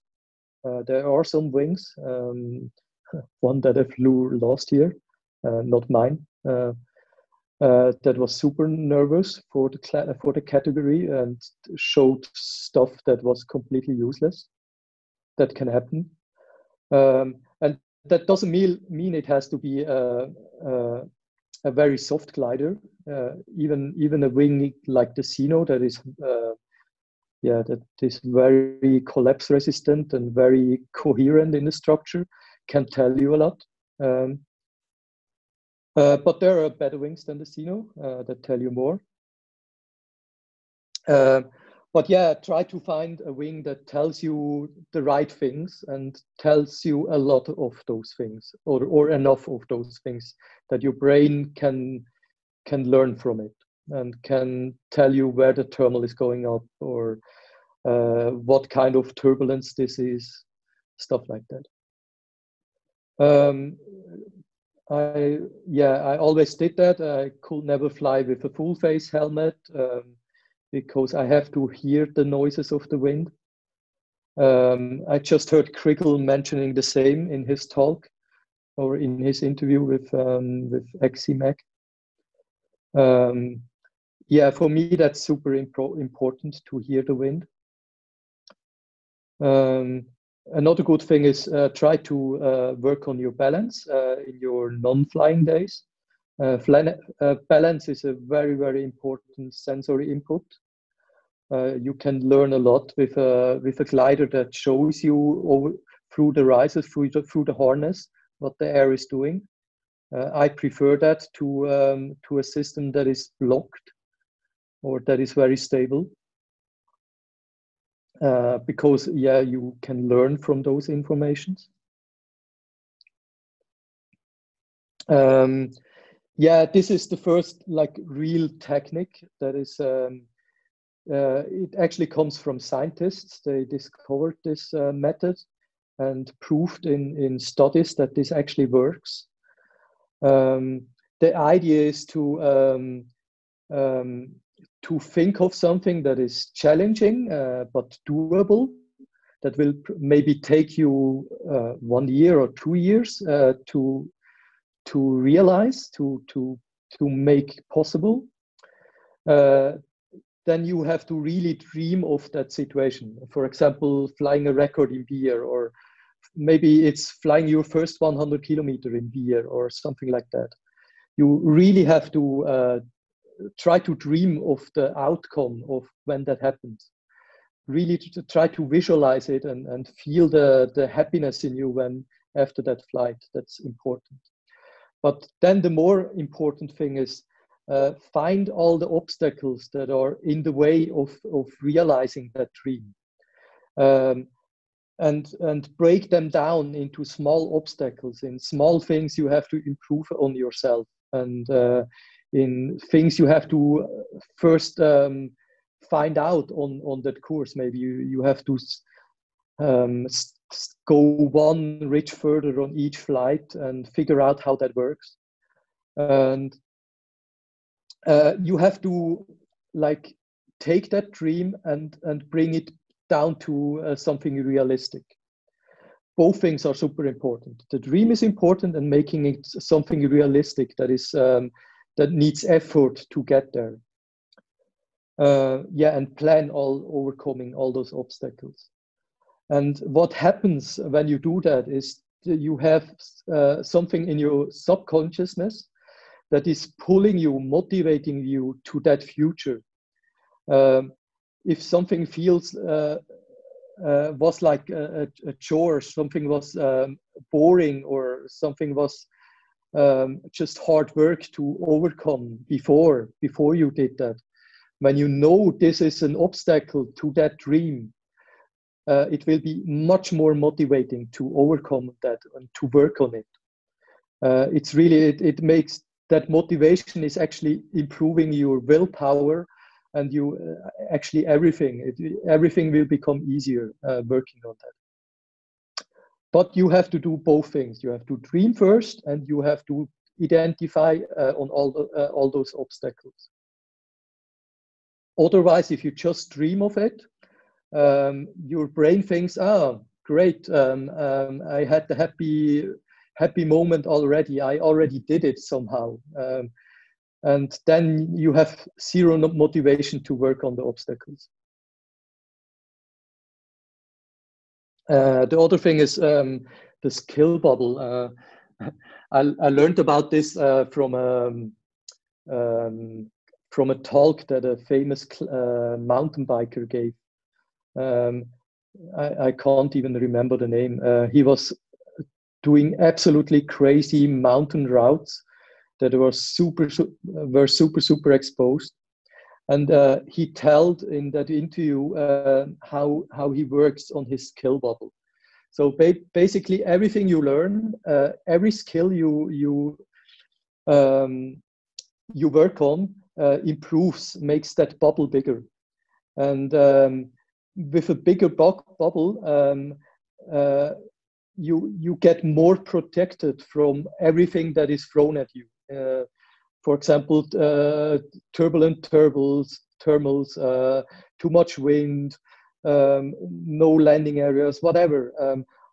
All your skills, all the knowledge you collect will make that bubble bigger, and all those difficult things will be easier for you to handle. The bigger that bubble is, you're increasing your spectrum of things you can safely do, and the more you work like focused, conscious work on that bubble, the better you know where your limits are. So you can go closer to those limits. You can go closer to the end of that bubble that is protecting you. And the bubble starts to shrink again when you don't work on those certain things. So you always have, it's not a constant thing. It's like an art. You're constantly identifying parts of that bubble that are closer to you. So you have to work on them to push them out again. And the bubble should be, like a circle. You have things you have that are super easy to you. You don't have to work hard on them. They're always far out. The bubble there is always far out. But you have other things that you have to work super hard. And a good pilot has a bubble that is reasonably good in all the things. And so you're protected from all the things that could happen. This doesn't have to be something dangerous. This can be something that just makes you land early, or land or fly into an area that has no thermals or whatever. But try to think of that bubble that is around you, and try to make that bubble bigger. It's a visual technique that can really improve working on yourself. The next thing is flow. You probably experienced this already. I experience this all the time when I fly. It's basically the experience where you are so completely focused that the normal chatter that is going on in your mind is completely gone. You often land after a flight like that, and you feel like in a way the flight was very short, but sometimes or even very long sometimes. But it was like that super nice experience. It was that automatism that was running. It's basically your subconsciousness doing everything perfectly. And yeah, when you are in that flow state, in that optimal performance state, you actually learn faster as well. Your subconsciousness improves all those prediction networks and your muscle memory much faster than if you are in a state where you have your chatty mind that is influencing you all the time. It actually, coming back to those 10,000 hours, the more you are in that flow state, the faster you learn, and the less hours you need. So maybe it's not 10,000 hours when you're often in that flow state. Maybe it's only 4,000 hours or 2,000 hours. Kriegel Maurer is probably close to those 10,000 hours, but he has probably mastered this whole thing at 4,000 hours. No idea. Because he's like pushing himself to be close to that, or in that flow state, or close to that flow state very often. There is a downside to the flow state. The flow state is basically your subconscious mind working perfectly. But as you learned, your subconscious mind has a lot of biases, things that are not very well suited. That improves with your experience and with your working on those things. But for certain things, your subconsciousness is just not well suited for it. One main thing is strategic decision making. So if you have to make a long-term decision, yeah, your flow state is not a good place to make them. It's almost impossible to make them in the flow state. So what can help with that is set yourself trigger points. For example, before a big valley crossing, set yourself a trigger point to get out of that flow state, to make the decision, hey, do I make this valley crossing now? Can I make enough altitude to make that crossing? And after you made that decision, you try to go into that flow state again. And you need to set those triggers in advance.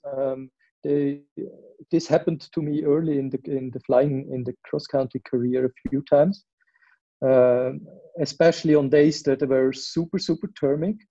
So I was extremely focused on flying.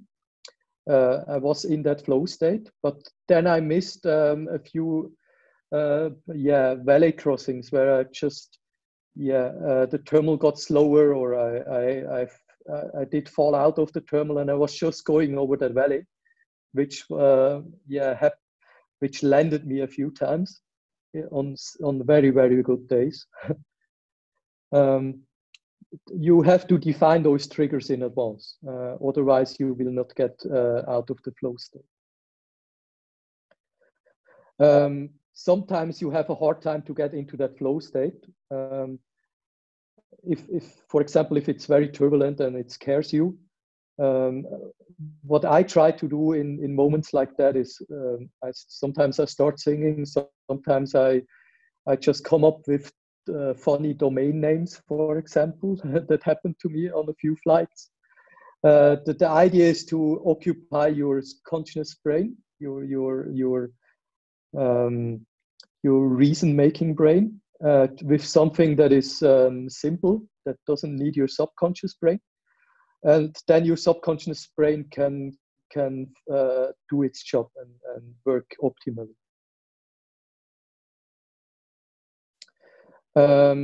This I learned from Kriegel Maurer. He splits everything into modes, into flying modes, into tasks. This can be thermaling, for example, gliding, power soaring, dolphin flying, looking out for thermals, looking out for birds flying, stuff like that. These are small tasks where he is completely concentrated on that tasks, on those tasks, and and you should train those tasks on days where it's that you use for training. You have to train switching between those tasks. So for me, for example, when a thermal gets slower, that triggers the decision-making process for me to decide, hey, should I stay in this thermal or should I go on? And these triggers, you have to work on those. You have to define those triggers and make those decisions in advance, because otherwise you will not switch between those tasks, not optimally. But yeah, you have to attack those different modes all on their own when you learn them and practice them. On a training flight, this can be a very good day sometimes, but there are days where I'm just interested in learning, or sometimes even on big days. I try to concentrate on improving my thermaling in each thermal, and analyzing why something didn't work in each thermal. This will sometimes make my climb much worse because I'm trying out new things. But in the long run, that will improve your flying a lot. The same for all the other different tasks and modes. You have to practice them and work on them. Yeah, that's this thing. This is very similar topic. 80% of your flights at least should be training flights. I did that mistake just a few years ago.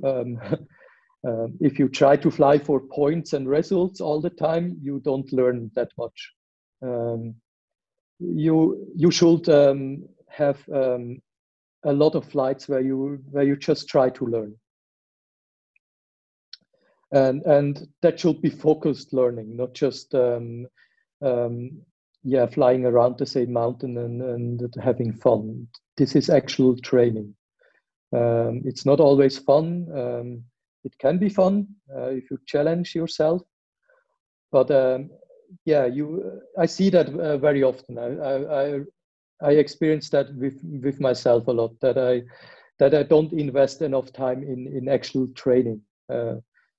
Of course, a flight for points teaches you as well, but a training flight does that much better. And yeah, for example, small things like looking out for birds, thermaling, you have to practice that. That doesn't come from itself. You have to practice stuff like this, and you have to invest time in that. It will improve your flights on a very good day, where you actually use all that learned stuff. And yeah, don't think because you learned something once that learning will stay with you forever. To improve yourself, you normally reach a plateau, then you learn other things, and then you come back to that skill and try to reanalyze and improve that skill with new ideas that you maybe learned by improving all the other skills. Framing, this is a really interesting topic.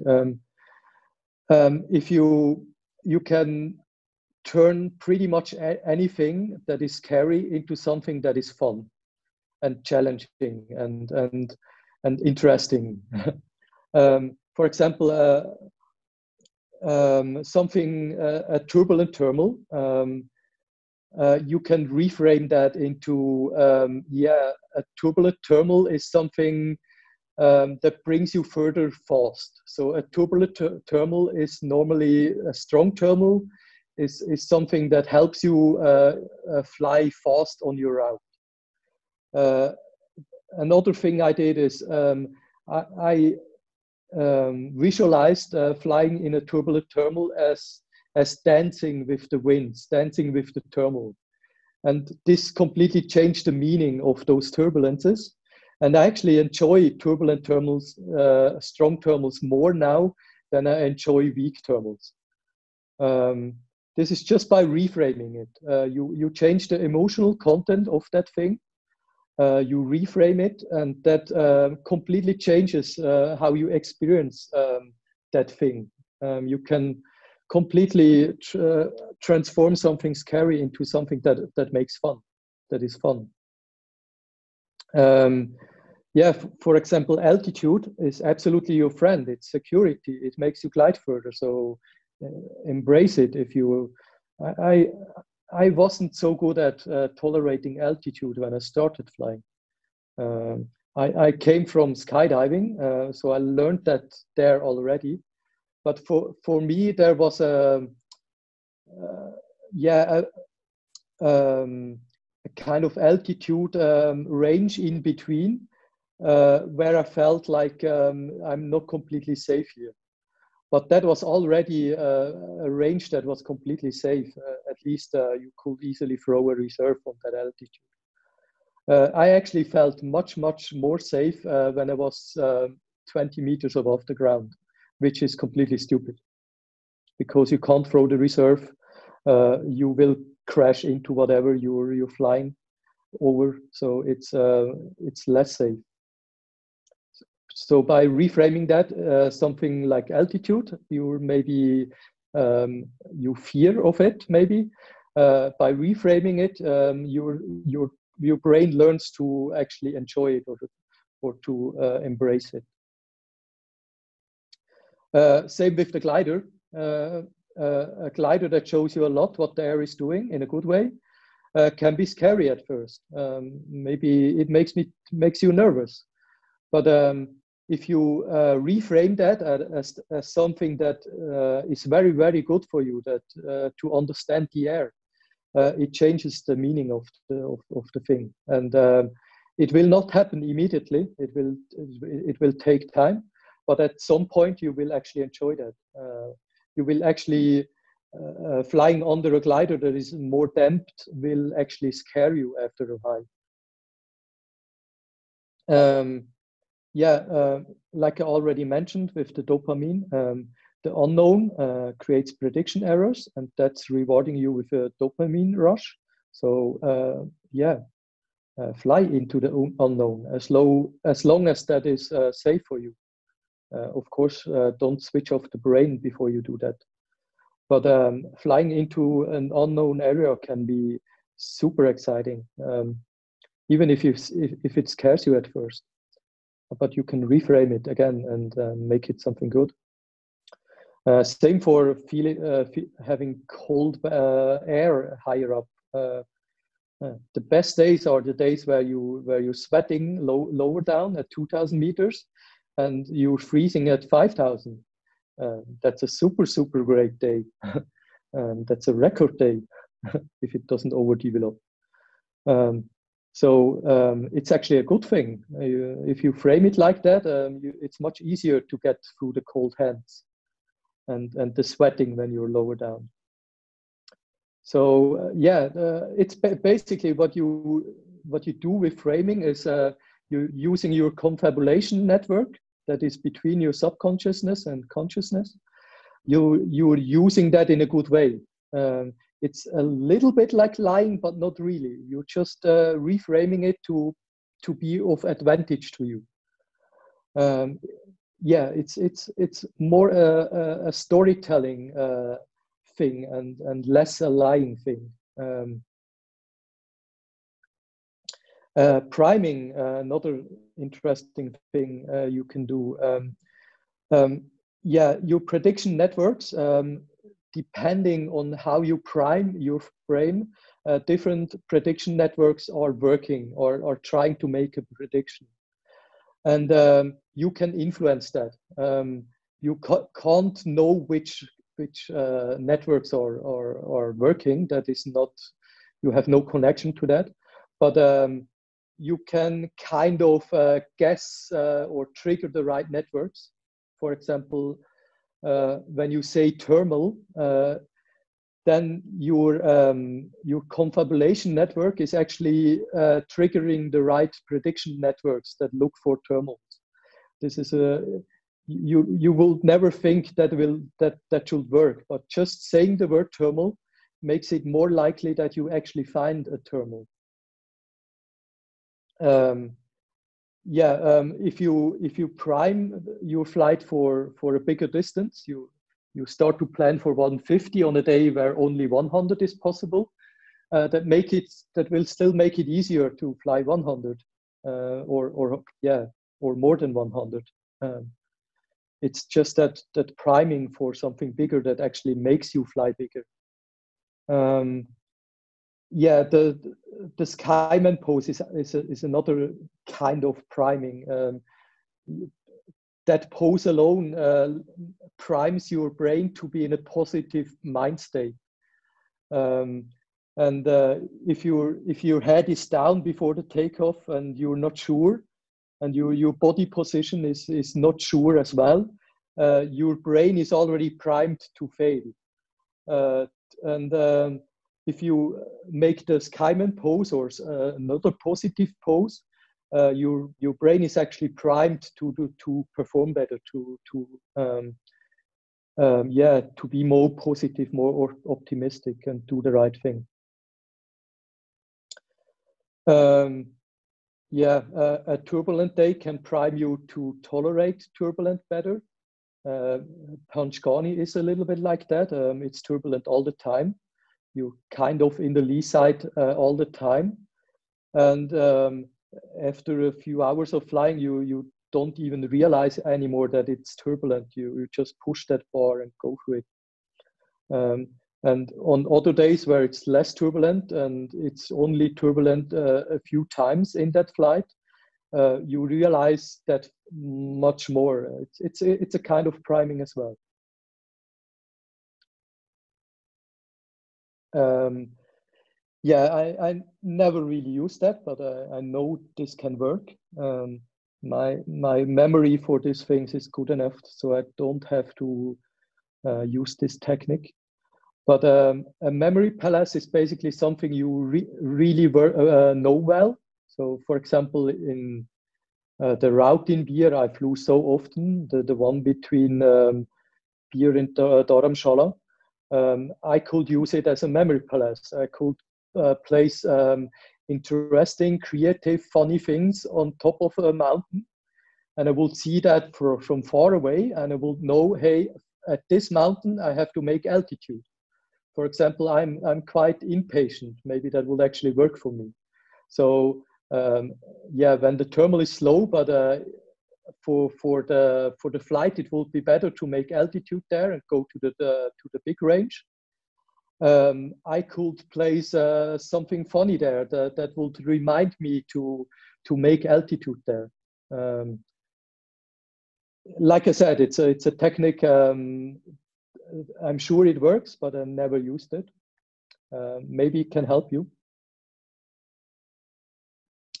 Your default network. When you don't focus on something specific, your brain normally goes into the default network.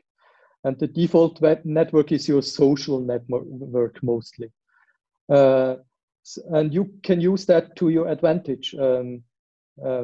If you can use the motivation you get from doing something great and showing that to your friends to your advantage. Your default network is with you all the time. You can't get rid of it. I mean, you get rid of it when you're completely in flow. Then your default network is switched off. But otherwise, in 80% or 90% of your life, your default network is active. So use it to your advantage. Use the motivation of friends, of doing something impressive to of the reward system of that network to improve yourself. It's something that is there with you all the time, so it can be helpful if you use it the right way. Obstacles. If something is hard to overcome, it's something you learn a lot from. So obstacles, you should reframe them to something good. Obstacles are, that's the base idea of Stoicism, that you should embrace obstacles. You should challenge yourself. You should, it should be fun to work on those obstacles. And yeah, there are some personality types that have a hard time with that.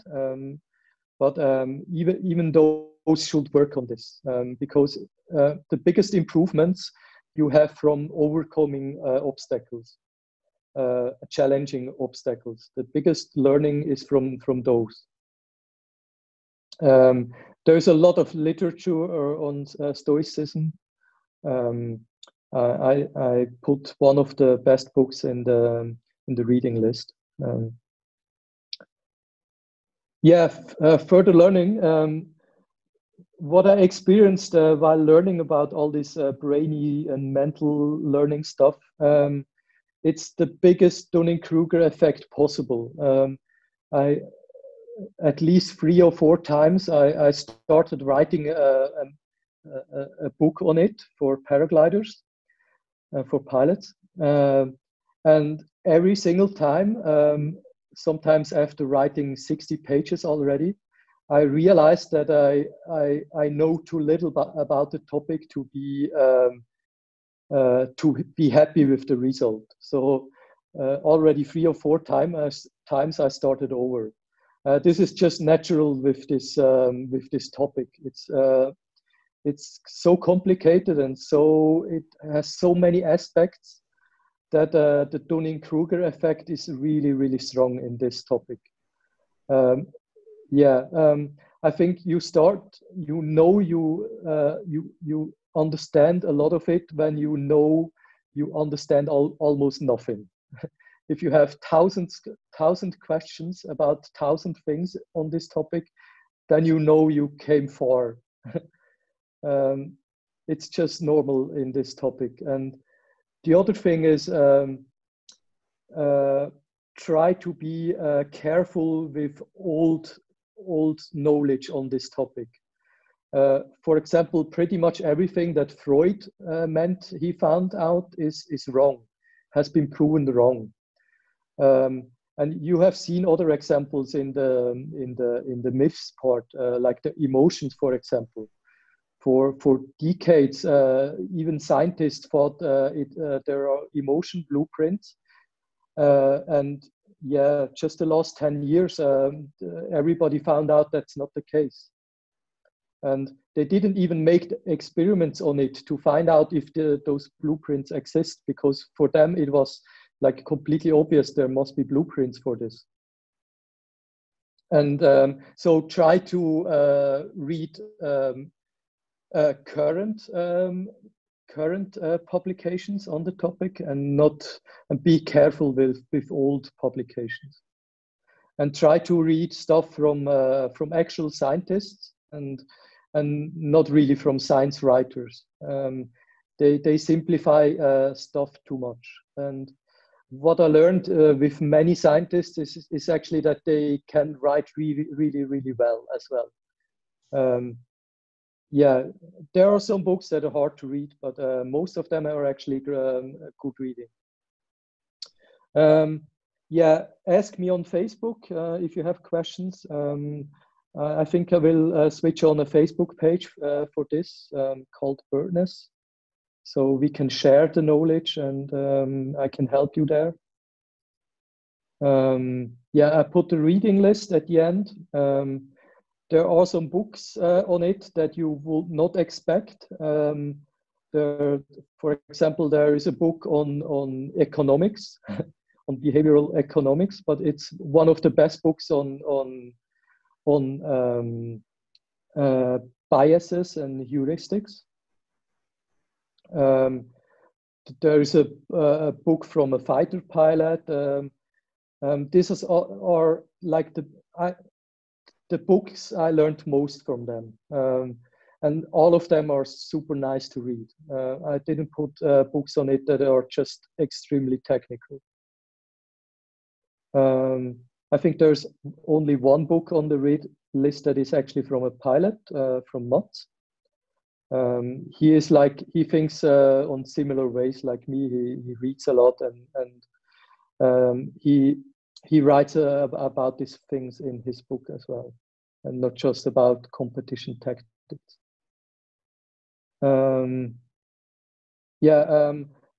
What I learned, what helps a lot is listening to audiobooks and podcasts and university lectures from the great courses on hikes. Hiking is very healthy. It helps you there, and for me it's the right amount of doing something so I can focus on what's running. What the audiobook is telling me. If I just listen to it at home, I'm always opening a browser or do something else, and I don't learn as well as when I walk, as when I hike with those audiobooks. Thanks. You can find me on Facebook. This talk is on Netlify. I will probably add new things to it in the future. There is a GitHub repo for the technically minded. You can make a pull request if you have something you want to add. Why not? Thanks. Wow, that was great session, Fredi. Amazing. Before I open up for Q&A, guys, you can already start queuing up for the Q&A. I will list down certain things for Fredi. Fredi, you talked about not being able to do 10,000 hours, but only but we can cover that up by using visualizations. Why do you think visualization will work? Because it's a proven technique. There's research on it, and it's found to work really nicely. Does it change the network, the neural network within? Yes. Okay. Yes, it's as I've said at the beginning. Your brain, all that you experience is not a video feed or something like that. It's your brain hallucinating or predicting something. And if you visualize something, it's the same networks. For the brain, it's kind of the same thing. Of course, like muscle memory is a little bit harder because you don't have the feedback. But everything else you can completely visualize and work on it. Okay, yeah. And okay, there was one more question from one of the members on the chat, that how does this brain rewiring affect as you age? I mean, can after a certain age it starts, you cannot rewire it anymore? Not really, no. And you're not really rewiring it. You do it to some point. Your long-term memory creates new neurons. And as you think with your memories, it kind of rewires your brain. But what mostly happens is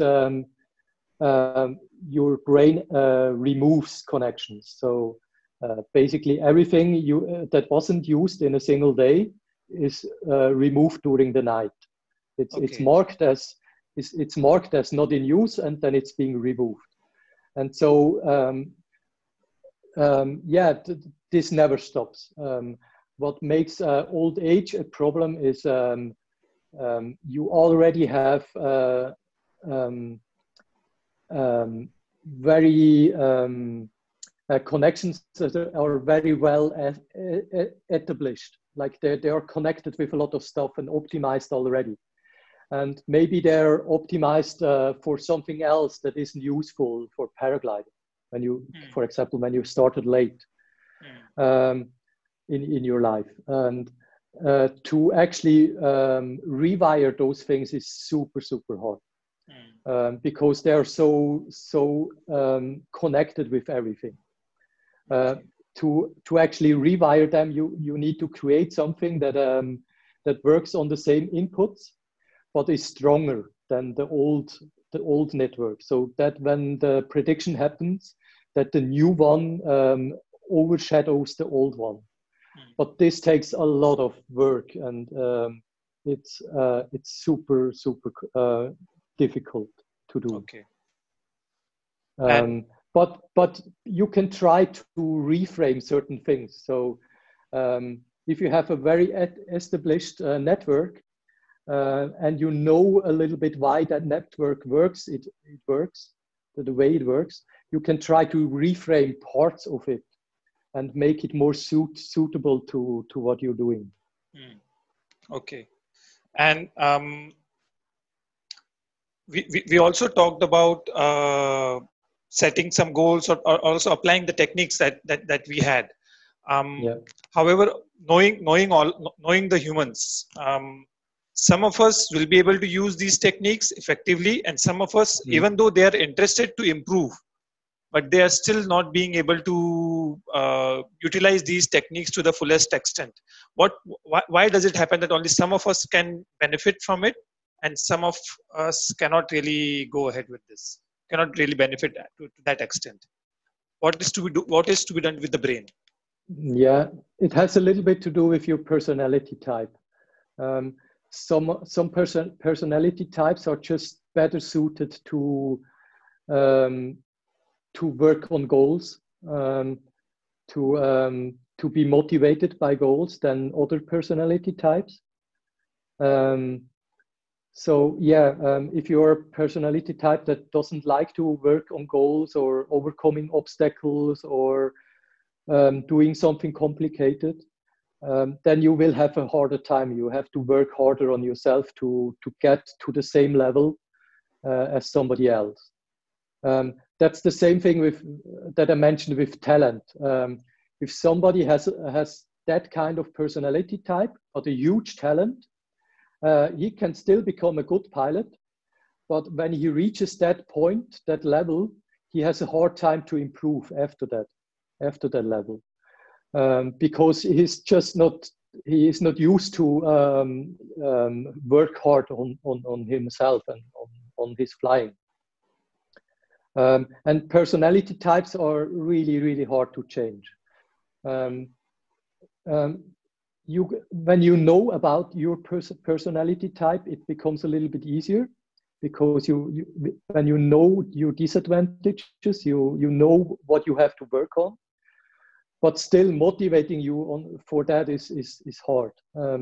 That whoop technique, where you dream of something and then sketch out the obstacles, can work even for those people. But the pulling motivation is less, because it's your dream has to be really strong. You have to be really creative that it pulls you. Yeah, and this creativity aspect as well. Not all of us are as creative. I think it is also to do with these cross connections within the neurons, that some people see colors in numbers and things like that. Not all of us could see, and something that comes from the infants itself. So can this be learnt as well? I mean, if someone is not as creative in applying these techniques, or with anything for that matter in life, can the creativity aspect be taught? Creativity is something already quite well understood.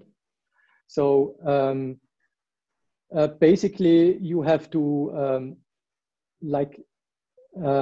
be less controlling of yourself, for your crazier ideas to come into consciousness, and that's something you can work on. To not be the control freak you normally are. For example, myself, I'm super control freak. I have to understand something, otherwise I don't feel well. Yeah, for me, creativity works best when I take a walk, a hike, or under the shower. When my consciousness is switched off, then my creativity comes forward.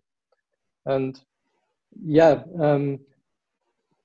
this probably works a little bit less for extreme control freaks, but it works for me. So I was a control freak. I still am, and I can be creative. Okay, I open up the questions. Rakesh, I think you have questions for quite some time. Please go ahead if some of those are not answered yet. And also switch on your video, Rakesh.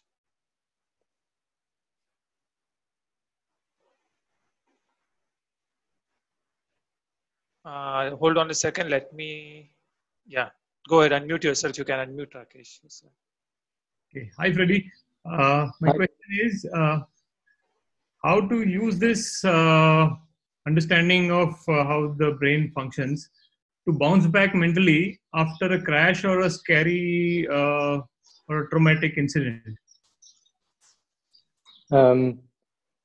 Because I laid the fundament initially to, I know that those things can happen and will happen, and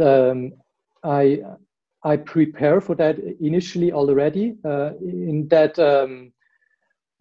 I know when that happens, and I get out of it unhurt. It's a good opportunity to learn from. So I'm already reframing that thing to be more positive.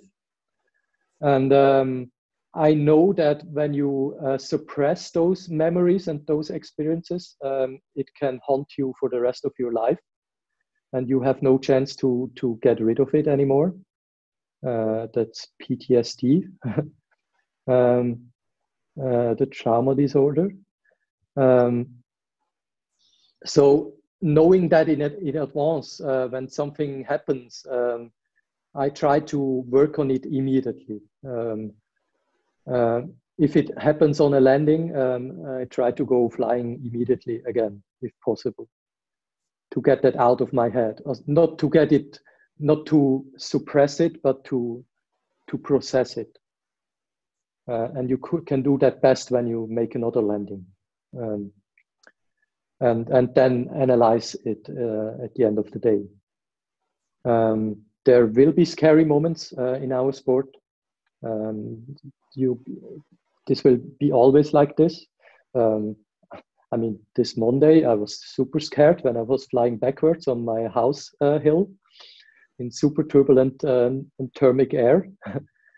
But yeah, I'm learning from it. I'm trying to analyze what I did wrong, or why I took off in that strong wind. Yep. But it will be part of our sport all the time. You will not get rid of it. You better learn to frame it correctly and to analyze it so that you learn something from it. Use it as something positive, like it happened. So probably it happens like every 2 years. So now for the next 2 years, it should be okay. And learn something from it. Cool. Great. Thank you. Okay. Next question is from Alan. Alan, if you want, you can go ahead.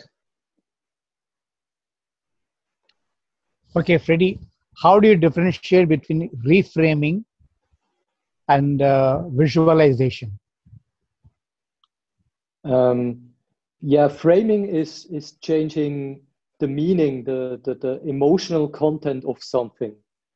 Visualization is actually, it's the same thing as practicing, just in your brain, without actually doing it. But it's the closest thing you can practice something without actually doing it. It's not the same thing. Framing is something creative. You have to you have to change something scary into something that is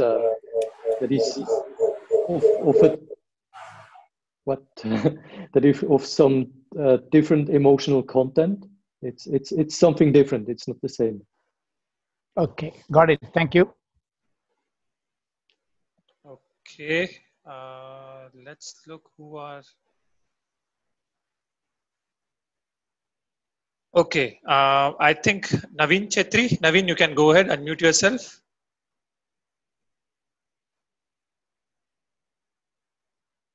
Hello, can you hear me? Yeah, Naveen, go ahead. Yes. Hello, Fredi. I have a Hi. question. Like, do some kind of exercises help your improve your flying or reaction time, like mental or physical exercises? Like, if you start to learn juggling or some balancing exercises, does they have Yeah. effect on the flying? I'm not completely sure about it. There is probably some reaction time limit that is set by your brain. You can't change that, like a lower limit. But because you have prediction networks and you can optimize them with training, and optimized prediction networks can act faster, so you can improve your reaction times. When I was flying in Kenya, Kenya is a game of reaction time, as simple as that. You're flying full bar all the time, close to the ridge, and you have in the middle of the day you have up to 9 meter thermals on that ridge.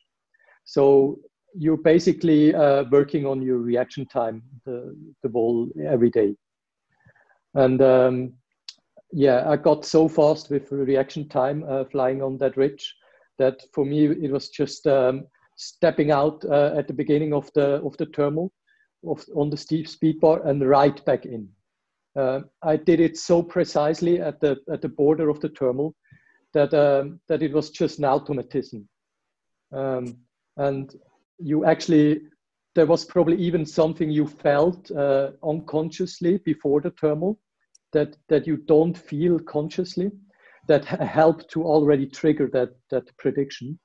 And then it was just working, just yeah, doing its prediction and triggering the behavior. And I think, yeah, you can, through training, you can reduce your reaction time with, yeah, in those situations. But I think your base reaction time is pretty much fixed. Okay, that's okay. That answers a lot. Thank you. Okay. Next is Sarang Rathod. I'm not sure if he's still there. Sarang, if you're still there, then otherwise I can ask his question.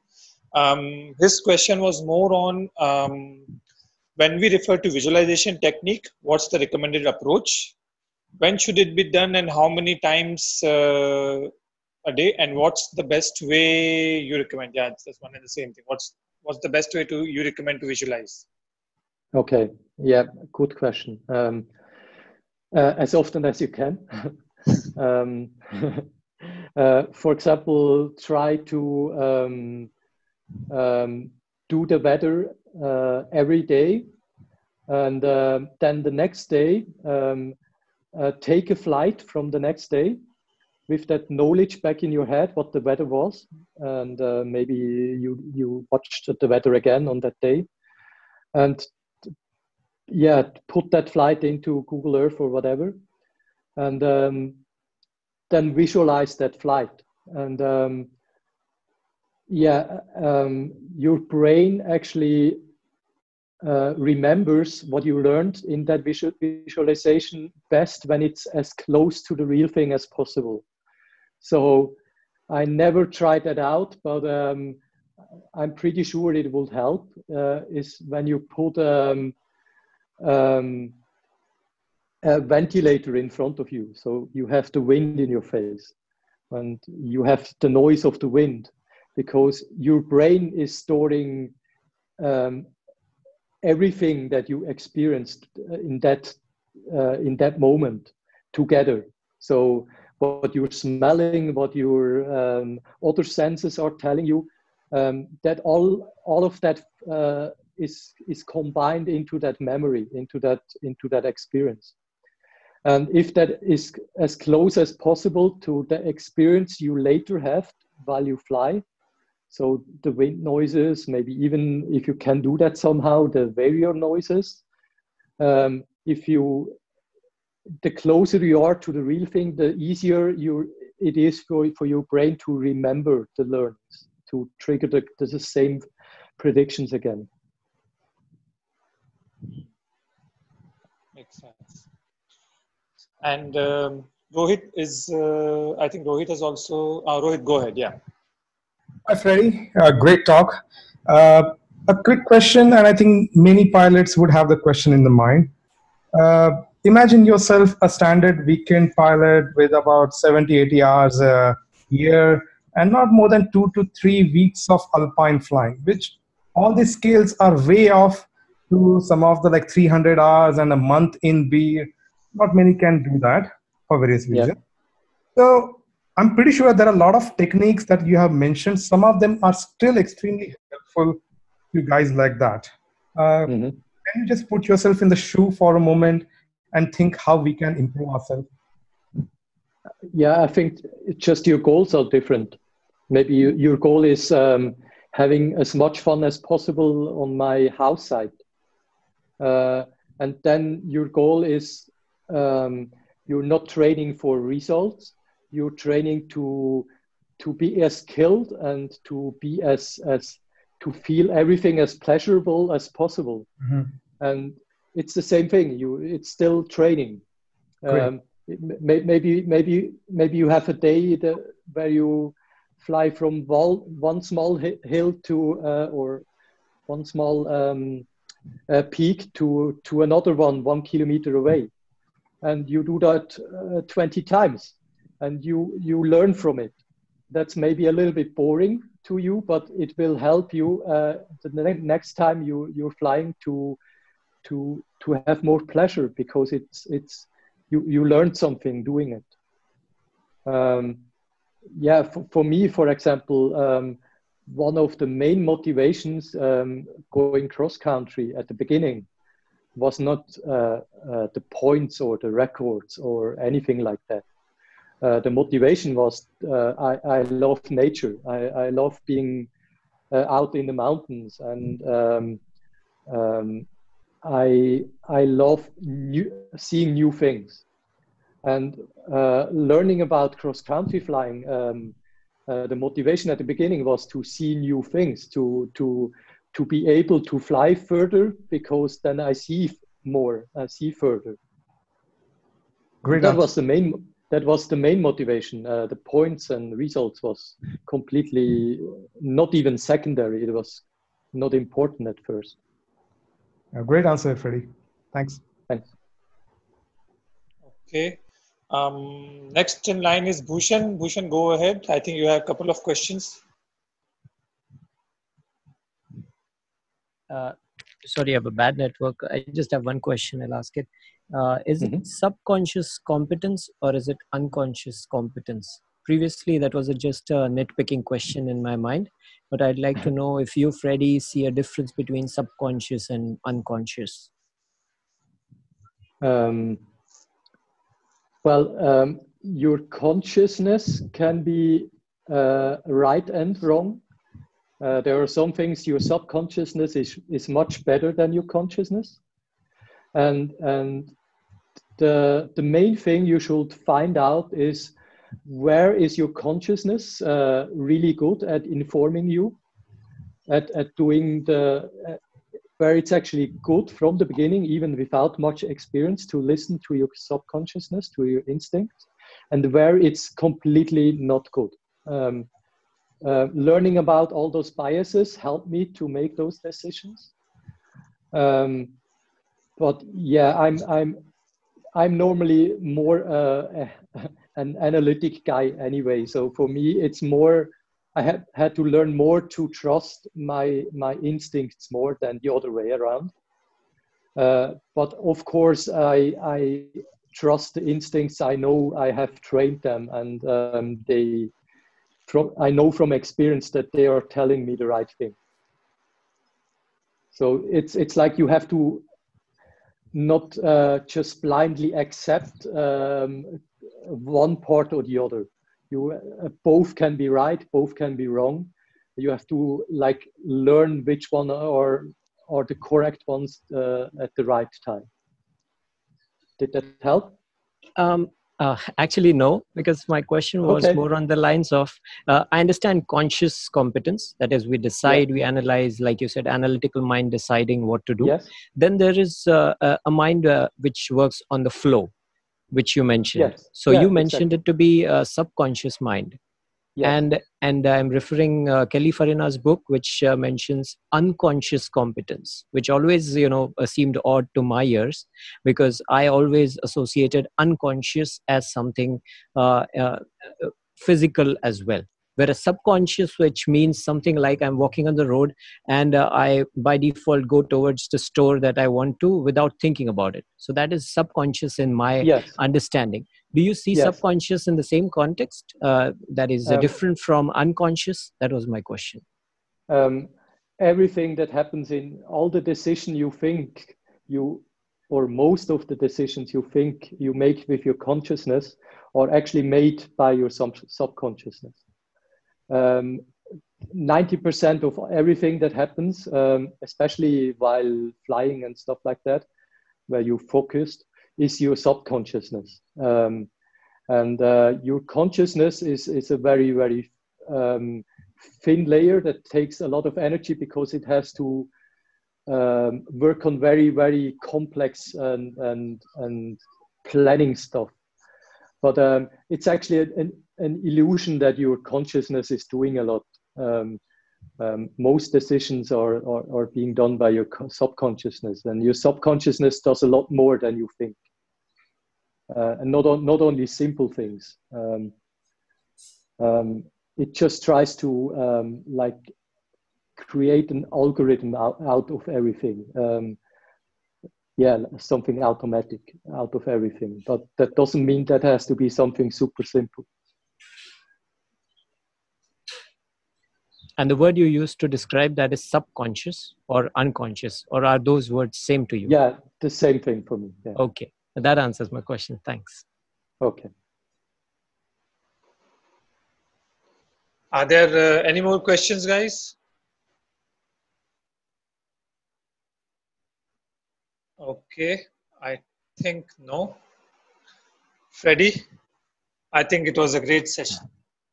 And the more people deep dive into it, the more they are going to learn about it. I don't think within it needs repetition, the way you talked about earlier. Yes. People will have to go through it multiple times. Yeah, of course. It took me 8 years and a lot of learning in those 8 years to come to all these conclusions. Yeah. And some of them will be wrong. So some of them I will think in another 2 years that it's the wrong explanation, or it's a constant learning experience. But it already helped me in the past years a lot. I overcome so many obstacles, and like the valley crossing thing that we mentioned at the beginning. It made me overcome all those things. So it's and it was a pleasure to learn about all those things. I'm already looking forward today to go hike again and put an audiobook in. That's a great one, Fredi. On behalf of everyone, and I thank you, because the session has been more than 2.5 hours, I guess, and we've been on the call for so long. And I thank all the participants as well who stood with us for so long. Thank you very much, guys. Thank you, Alok. Thank you, Fredi. Thank you very much. It was nice, very nice. All of you can unmute yourself. Thank you, Alok. Thank you, Fredi. Thanks a lot. Thanks, Fredi. Thanks, Alok. Thank you, guys.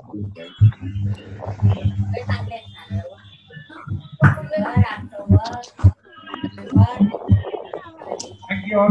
Fredi, thank you, Alok, for such a nice. Thank you, Fredi. Thank you, Alok. Thank you, Fredi. Thank you, Alok. Thank you, Fredi. Thank you, Alok. Thank you, Flying Stories. Thank you, Alok and Fredi. This is a great session. I'm stopping the recording.